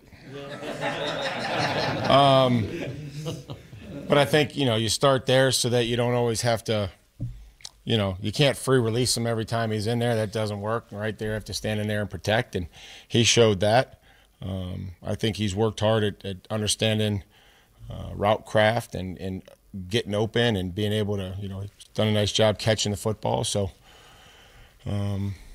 Yeah, I mean, I think that the role that he's in now is kind of what we had envisioned, and that it sometimes expands based on, the game and where we're at. How good was it to see the way Harold played last night, especially in the fourth quarter, 3 sacks? Yeah, I thought that those guys competed. They battled, did some good things down in the red zone when we needed to, when we played a little bit of base, and his ability to transition from an end to an outside linebacker, and his versatility, and ran into a really nice stunt there where he went inside, picked, and drove and got the sack, and was very active, and that was we need our best players to play good in order for us to win. How critical was your open field tackling, especially in the secondary last night? Well, I think it could have been better. I think that they've got some guys that are pretty fast, and I think we rallied and guys ran to the football, so the misses weren't probably as glaring. We fit up a couple of those runs just like we wanted to. They just kind of got the corner to us, and that probably led to a few double-digit drives. But I think all in all that they tackled, we contained them.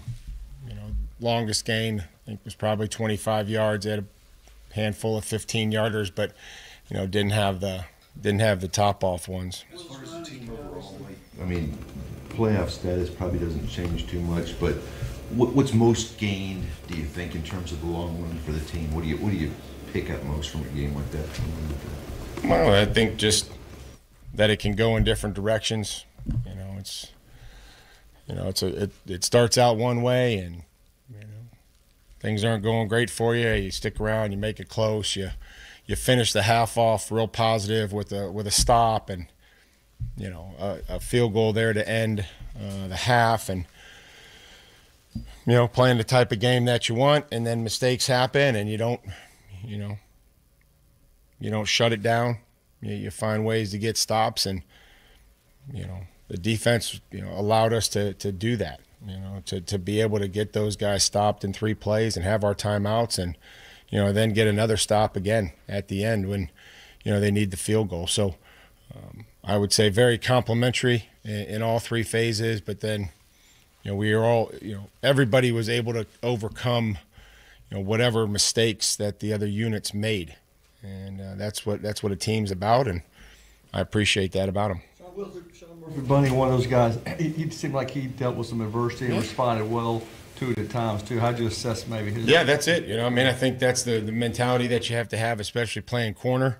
They throw it on you, they catch it, you come back and challenge and line up again and play, and that was what he did. And so you have to that's the only thing that you can focus on is moving forward, and how you're going to respond. And by playing a corner in this league, they're going to throw the ball, and if you get it caught on you just have to come back and keep working and keep challenging and have that resolve to finally make a play. Will's running obviously adds a nice dimension, but I believe last week after the helicopter you talked about him being careful, and then he was throwing his shoulder around a couple different occasions yesterday. How do you kind of use that element to temper the injury risk? I don't know. I think we're still trying to work on that. We showed him examples of quarterbacks sliding and using the rules to their advantage. I guess we'll have to show them examples of quarterbacks not sliding and getting the shit knocked out of them. So we're going to try the other way this week. So, did you point to all the quarterbacks who are out? Half the league is down at this point. It just, he knows it, and we all know it. We'll have to keep working on it, keep reminding them. But when you guys really shoot yourself in the foot twice there at the end of the game, suddenly the odds are really stacked against you. What was the message on the sideline, and maybe what does it say about the resolve of your team that they stayed in it and then ultimately won the game? Yeah, just I think to the leadership that we have out there, to the guys that just go and play the next snap and say, hey, we're going to need 2 scores, so we better get this first one quick, and they did. We hit a couple plays, and I felt like they were just excited about being in that football game, and the whole plan was obviously to put them in a game and find a way to win it late, and we did that for the most part, and then had to kind of go off script there a little bit, and which was great to see us be able to move the ball quickly in a no-huddle situation, and then get the 2-point conversion, and then get the stop on defense, and go back down and score. So those are all the situations that we cover. Those are things that we talk about. We're able to keep our timeouts, which really gives you an advantage when you can get them stopped there and use your timeouts and use the clock. You talked about over the last couple of years a lot of times how this team is not really suited for the big drop back game, but then when you had to have it in the fourth quarter last night, it was there. You were able to use it and be successful. How much of it is that a sign of growth? Well, I think that we've always done, we've been capable in those 2-minute situations. And, when I talk about drop back, I mean, you can look and study even the Miami Dolphins. When you look at their first and second down passing, it's not a drop back passing game, right? It's play action. There's play passes, and they do a nice job. It's not like 5 guys are out in the route, and that's I guess sometimes that when you go to that mode, it makes it difficult. So I think that we were able to marry, even on the big one to hop, we were able to kind of chip our way out and get some layers and get some levels. So I think that's the balance of being able to move the football down the field, but also be able to protect and help protect the quarterback and the offensive line when, those there's good front there. They're active front, very, good rushers. And so, there's a good balance there. How'd you like your new punter did? Yeah, I thought Ty was great. Did a nice job with his hang time, with his location, operated with the snap, and, seemed confident and, really liked being around him, and he was excited to be a part of the victory. Was completely healthy last night, or was it just coach's decision? He's been, Bronny's been, Bronny battles and competes, and just late in the season and trying to get some a bigger bodied in there and just try to rotate through with Calvin and help him out there. And Bronny was back in there late, had a huge block on the screen, and did some nice things. So. Just kind of where we're at, wanted to take a look at Calvin, and had communicated that with Bronny there, during the week. How'd Calvin do? He was good. I mean, he had some good plays, and, again, had some plays we'd like to have back with everybody, especially, just working some combinations in a run game and needing to be better there. Pre-snap penalties continue to be an issue with some repeat offenders at this point. What's the disconnect there? Like, what has to happen to clean that up? I don't know. I don't jump off sides, so when you have an opportunity to ask the players, you could ask them where the disconnect is with the music, the crowd noise, the cadence that we use at practice. But I don't, I jumped off sides plenty when I was playing, so I don't know. I'm with you. It's like, it's frustrating to see whether they're locked in and, in their assignment or a pass rush. And we went through the week where it was the third down escapade, and, we just, not to, it's just, I guess, just frustrating that those are mistakes that, we can't make and overcome 2nd and 15 or 1st and 15. Even though he shouldn't have been in the area, when you watch the film, was there any interference with Gare as he was trying to field the punt there? Did you see? Yeah, just need to get some clarification on the, being able to grab the guy's arm or play through the returner, once the ball hits. So, again, in traffic, that's still not a decision, that we want to make. There's times where, you get a favorable hop in the middle of the field, and, there's no, we're not in traffic. And again, we've seen those where, you square it up and, you get a good bounce and you can take it. coming over there from the side and not being that just not a favorable look for us to want to field that punt off the bounce there. And those are times where you could see the players or returners take the bounce and get some yards. That would be a situation where we would not want to do that. How critical to get that win and get over that hump? I mean, I would assume as the losses pile up, it becomes a mental hurdle. We weren't really talking about that. It was more about what we needed to do. It wasn't, well, we haven't won on the road. It was like, there's a lot of reasons why you don't win, and it's all the mistakes, and those are still there, unfortunately. We made it harder on ourselves than what it had to be. But we made more plays in the end when we had to in the critical situations. I think it's the first time you scored over 16 points on the road in like a calendar year. I mean, that despite the mistakes, that's still big growth for your team. Sure. Yeah, I mean, being able to go down there and score in the red zone and our ability to force the number one offense in the red zone to kick field goals was the factor in the game, even all the mistakes that we had. When you get down to, looking at why we won, we forced the best red zone team in the league to kick field goals. I noticed that Jeffrey made the trip and kind of stayed as kind of the hype man in warm-ups. Is that something he wanted to do? Yeah, that was something that he wanted to do, and I'm,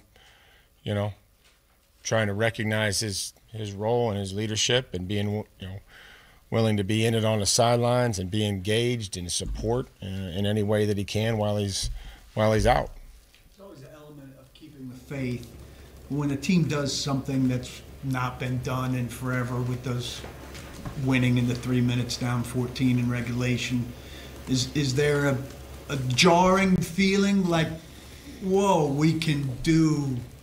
I think you probably need, you talk about confidence. Like, we go through this all the time when we ask, well, are they confident? Well, if you can go out and you do it, that's how you build confidence. And whether that's in practice or, most importantly, the games, you have to be able to see those things and have small victories. And, so for our football team, I think it's a huge opportunity to see us compete, to find ways to win the game, and as opposed to finding ways to lose it.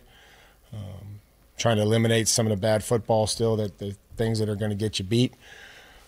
But they stuck around, and we were the ones that made the plays in a critical situation. Along the lines of confidence, Chig Okonkwo, talking to him, a lot of the work he's putting in after practice, he feels like that's giving him confidence. From your perspective, especially after seeing what he did last night, how do you respond to that, or how do you think that's the case? Yeah, I mean, again, he's the one that puts the work in, and Tony works extremely hard with that group, and we ask Chig sometimes to chip, but we also try to find him the football down the field. I thought the screen was well designed. I thought it was well blocked. I thought he did a nice job, versus the press, to be able to push him off, come back. I thought Dylan did a nice job, and we got to keep finding ways to get Chig the football. Had a contested catch there that caught in traffic and got hit. Picked up another first down and late in the game. So and the more that he can help us, the better. Aside from the plays DeAndre makes on the field, how big of an impact has he made maybe on Will, maybe in players around him in that role? Well, I think that would be best discussed with Will, but I know that having a guy that you feel like you can go to when you have to have it probably is a good feeling, and Hop's done that. He's come up big. He's got a good feel of where to be on certain routes, and his timing and his ability to make plays on the sideline. Very sure-handed, and so I think he's helped us in a lot of regards. But I think that Will may be able to express that better than I can, and what he means to the quarterback. You're listening to Titans head coach Mike Vrabel at the podium after they upset the Dolphins last night. Change a lot of the things and the keys that you have to focus in on going against guys like Waddle and Hill. Yeah, I mean, we don't want to sit there and be pressed and know that the ball's going to go over your head or going to go that's where it's going. try to defend from the top of the numbers to the top of the numbers. Did that sometimes. Didn't sometimes. They transitioned and threw a few balls outside, which that's what they were going to, said that they do that, then, give them credit, and we'll go from there. But we know what it was going to look like if they were able to hit the first read inside and, make them drive it. Make them drive it and then find ways to get the drive stopped was ultimately what we kept preaching to everybody on defense the entire week, whether that was on third down, which we did, fourth down there at the end, and then the few times in the red zone. So I think they embraced that and really executed that well. First had a shot at that long pass, incompletion. Or I guess I should say, did you think that he might have been able to pull that in? Every time, I think the attitude is every time that the ball's in the air, we got to expect that it's ours. So whether it's that one or another play to DeAndre or another pass, that's the mentality that we have to take, is that, we have to go make a play on the football until we don't. So, we'll keep, working those and trying to hit them and help us, gain momentum and critical field position, down the field. Why is it so hard to get him going?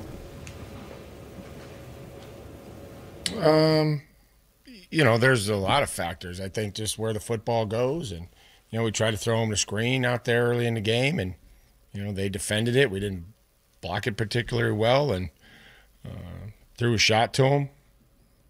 So he's running hard and working, and the ball went somewhere else.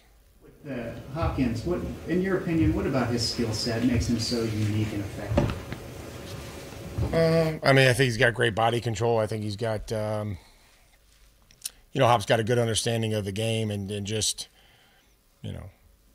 a feel for setting things up and attacking leverage and being patient when he needs to be patient. Coming out of breaks when he needs to come out with a certain pace, and he's seen all different coverages. He's seen everything, and whether that's the ability to come back on the back shoulder or find holes or seams in the defense. What's maybe your challenge to players? I guess Mike, coming off an emotional win on a short week, to kind of forget about it and now focus on Houston. Yeah, focus on winning at home in the division, and every week is a new challenge, and they went on the road and didn't have their best performance. I'm sure they'll be ready for us like they always are, and we're going to have to get healthy. We'll have to get prepared and build towards Sunday. With the time that things pretty buttoned up on special teams for you, I don't think you gave up much at all in the return game. I think we can always cover kickoffs better. I thought we punted well. I thought Colton Dow continues to really factor on the punt game, beat the double vice a few times, and we're able to cause some fair catches. And a guy like Roger McCrary that's chasing receivers around and goes out there and plays on a punt return. Those are guys that we need more guys like that. Thanks, guys. Thanks, Mike. That's Titans head coach Mike Vrabel at the podium. 615-737-1045 is the number. A bunch of stuff in there about how the offensive line situation played itself out. Sounds like Daniel Brunskill is still in the rotation at right guard. That's an interesting way to approach it. But Calvin Throckmorton, they said they wanted a bigger body in there.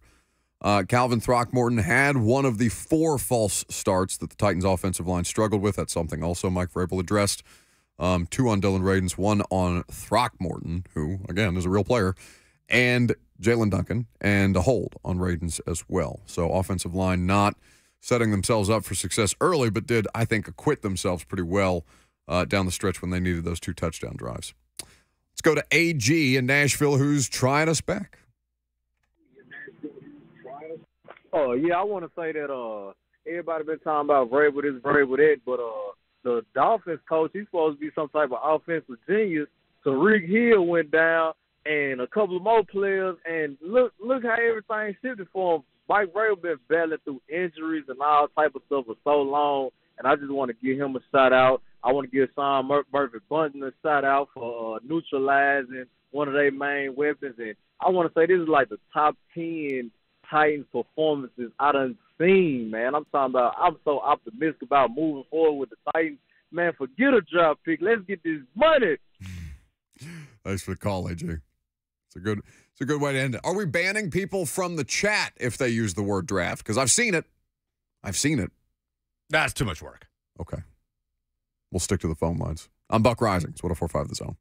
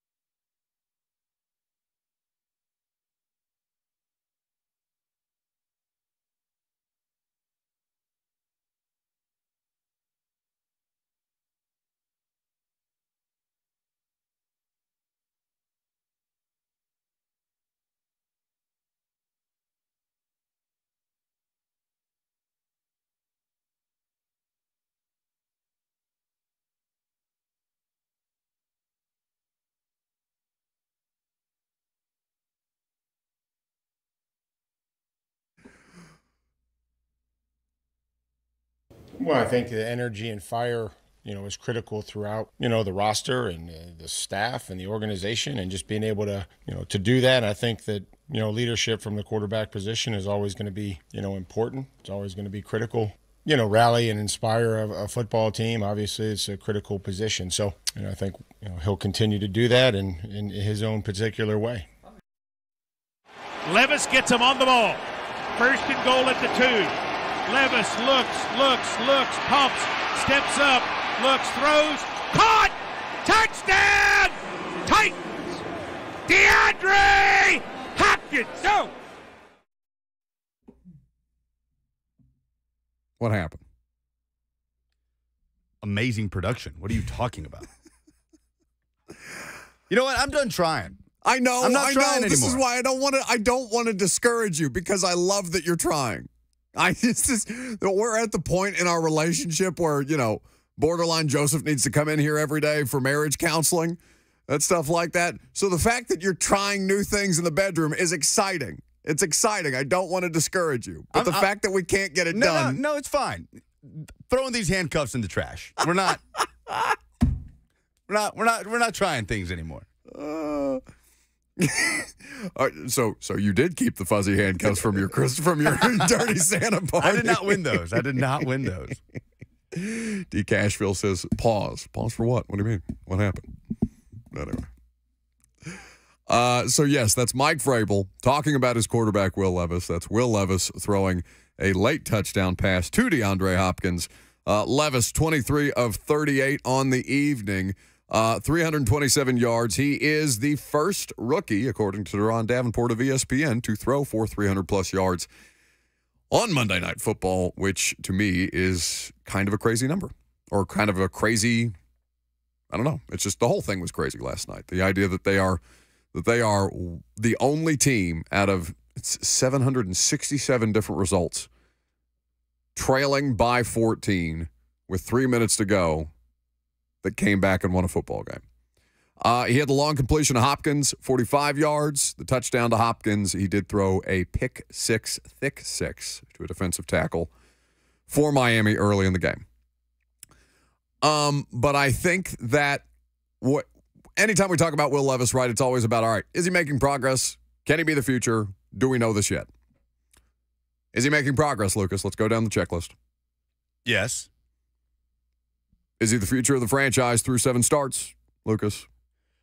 Yes, which is why they drafted him, which is something that you hilariously refuted earlier this year. Oh, would you like to hilariously bring back opinions of a particular nature about the quarterback? Is that an exercise on the heels of your exceptional production work that you would like to do? Yeah, but I know I'm an idiot, so that doesn't bother me. Like, yeah, I was an idiot. Big shock.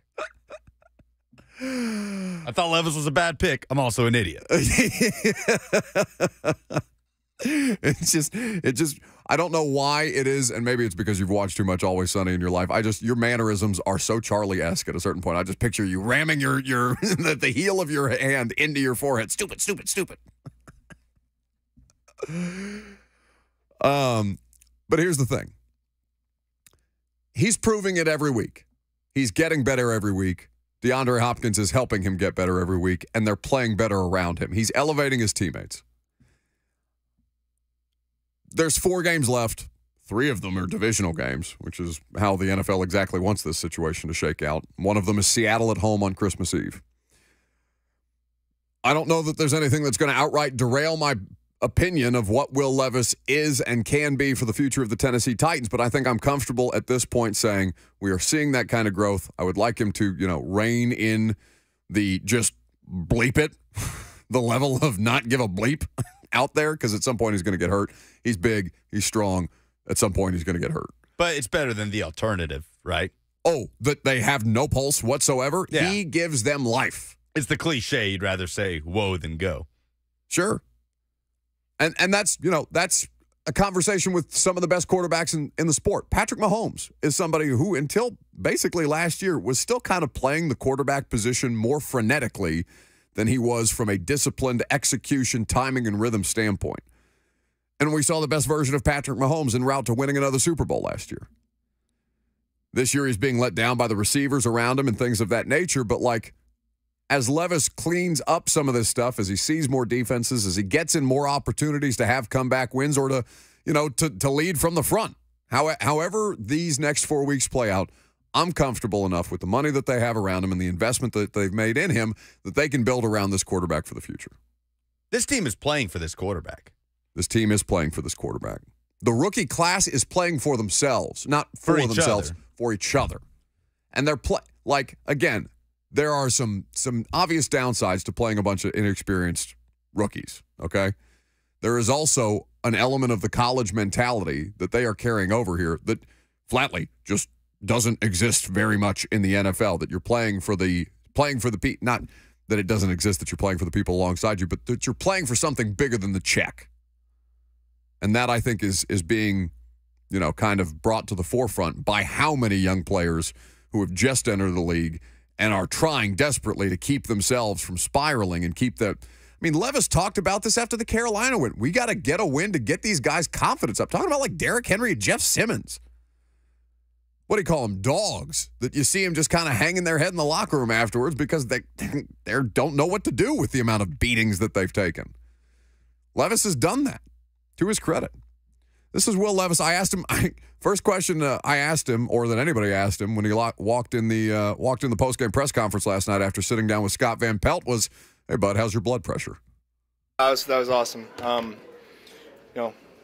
I had to keep my composure there a little bit, make sure we finished the job, but I trust in our defense that they're going to get the job done just like they did all night. I mean, they won us that game tonight, and they shut down a really potent offense, and if it wasn't for those couple turnovers there in the red zone, it would have been even more impressive. So props to them, and then obviously we were able to get the job done with our operational efficiency on those two-minute drives, so I'm just pumped all around. What was your first 300-yard passing game and also the first come-from-behind game-winning drive? As you go through that, what were some of the thoughts, on the last drive? Just trusting what I'm seeing, trusting our guys being in the right spots, and just, throwing it to the open guy. And sometimes it's as simple as that. And our guys held up front, didn't feel any pressure for the most part.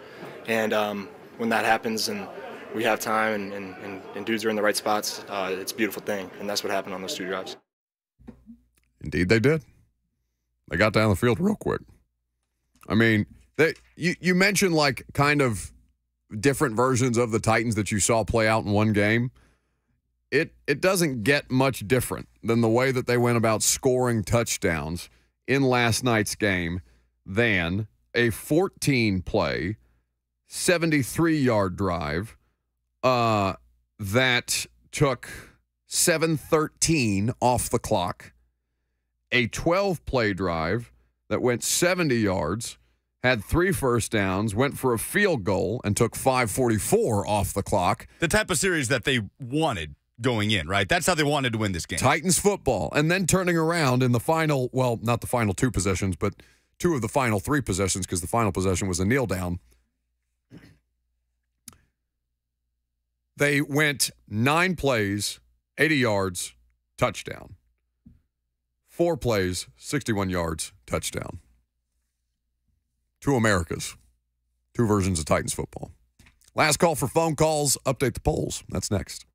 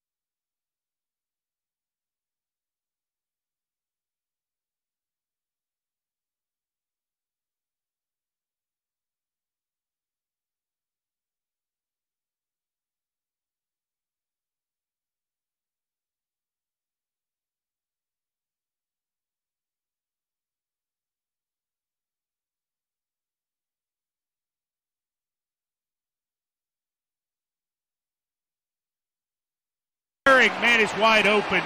2 for Tennessee. Nick Westbrook-Akine, and the Titans are within 6 with 2:40 to play. Here we go. That's a 2-point conversion, down 8. Titans opted to go for it. Playing the math. How about that? Next-gen Titans, next-gen stats, analytics. Oh, my God. Math and football. Nerds rejoice.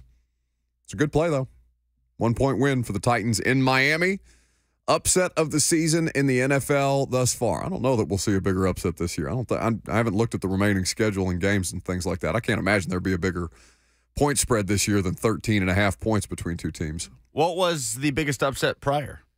On the season? Yeah, I don't know what the Lions' spread was against the Bears. It's a good question. It was in Chicago. I went through a bunch of like results because I saw that stat floating around on the internet, and a couple of people I think had misconstrued it because it was being presented as the biggest upset in a century of football, which means in the last 100 years of football, that last night with the Titans at 5-8 did to the Dolphins at 9-4 was the upset of the century, of which, Lucas, I said into the microphone or into the phone on my Uber back from the airport this morning, and you scoffed at me.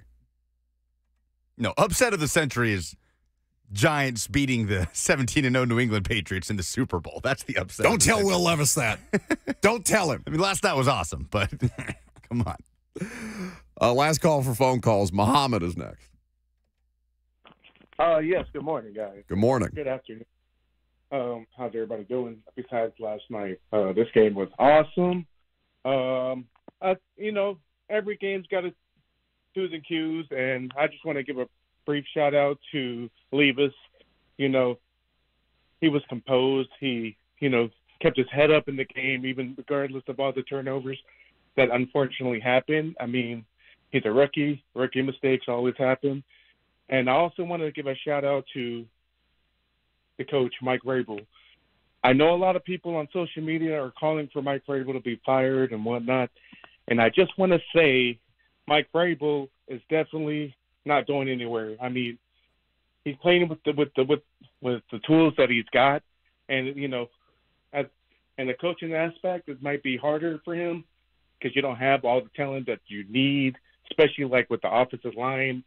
A couple weeks ago, you guys missed a call on me because I ended up getting disconnected because of me being frustrated over the game.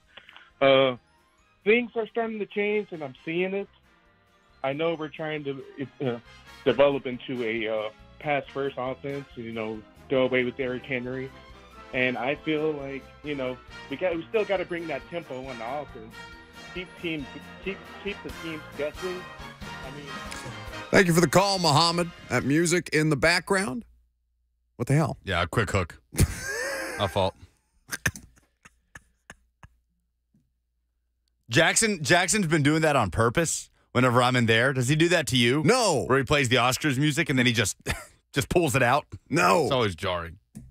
What I meant to say, Muhammad, is that we have the 60-second timer with the Oscars music just to keep the calls moving, but we appreciate your point. Shout out. He said Will Levis? Yes, he did mispronounce the name. Will Levis is the starting quarterback for the Tennessee Titans. It's okay if you don't know it now, but a lot more people know it after last night. Polls, please.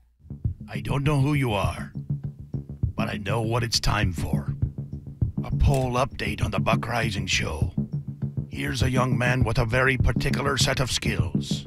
With the final numbers, here's Buck Rising Show correspondent and producer, Lucas Panzica.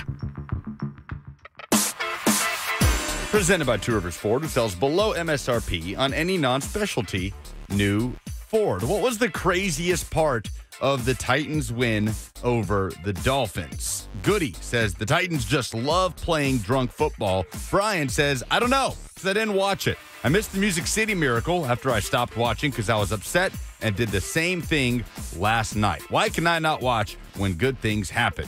Let Will Cook on Twitter says the fact that Harold Landry had 3 sacks and basically gets 0 recognition. He's come a long way since that week 1 performance. Karen says the most surprising thing was that they won. Mahogany says that they went 0 for 3 on the keys to winning and still won.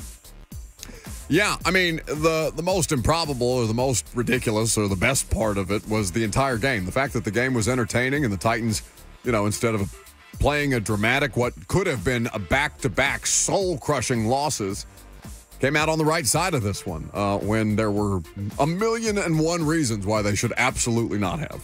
What did you learn about Will Levis last night? Puka says that he's tough physically and mentally, but he's going to hurt his shoulder if he's not careful. Karen says resiliency. Ken says he learned he is the franchise quarterback. Anthony echoed that. Chris says he learned that he's a gamer. Rookie quarterbacks are going to have highs and lows. The pick six, the bad pitch were ugly, but he stayed grounded and led the way on 2 huge drives. Think we found our guy, he says. I don't know that I would describe him as grounded right now. I would describe him as red-faced and screaming. I think Hopkins is the grounded one, and that is there to ground the young rookie quarterback as he loses his mind down in and down out.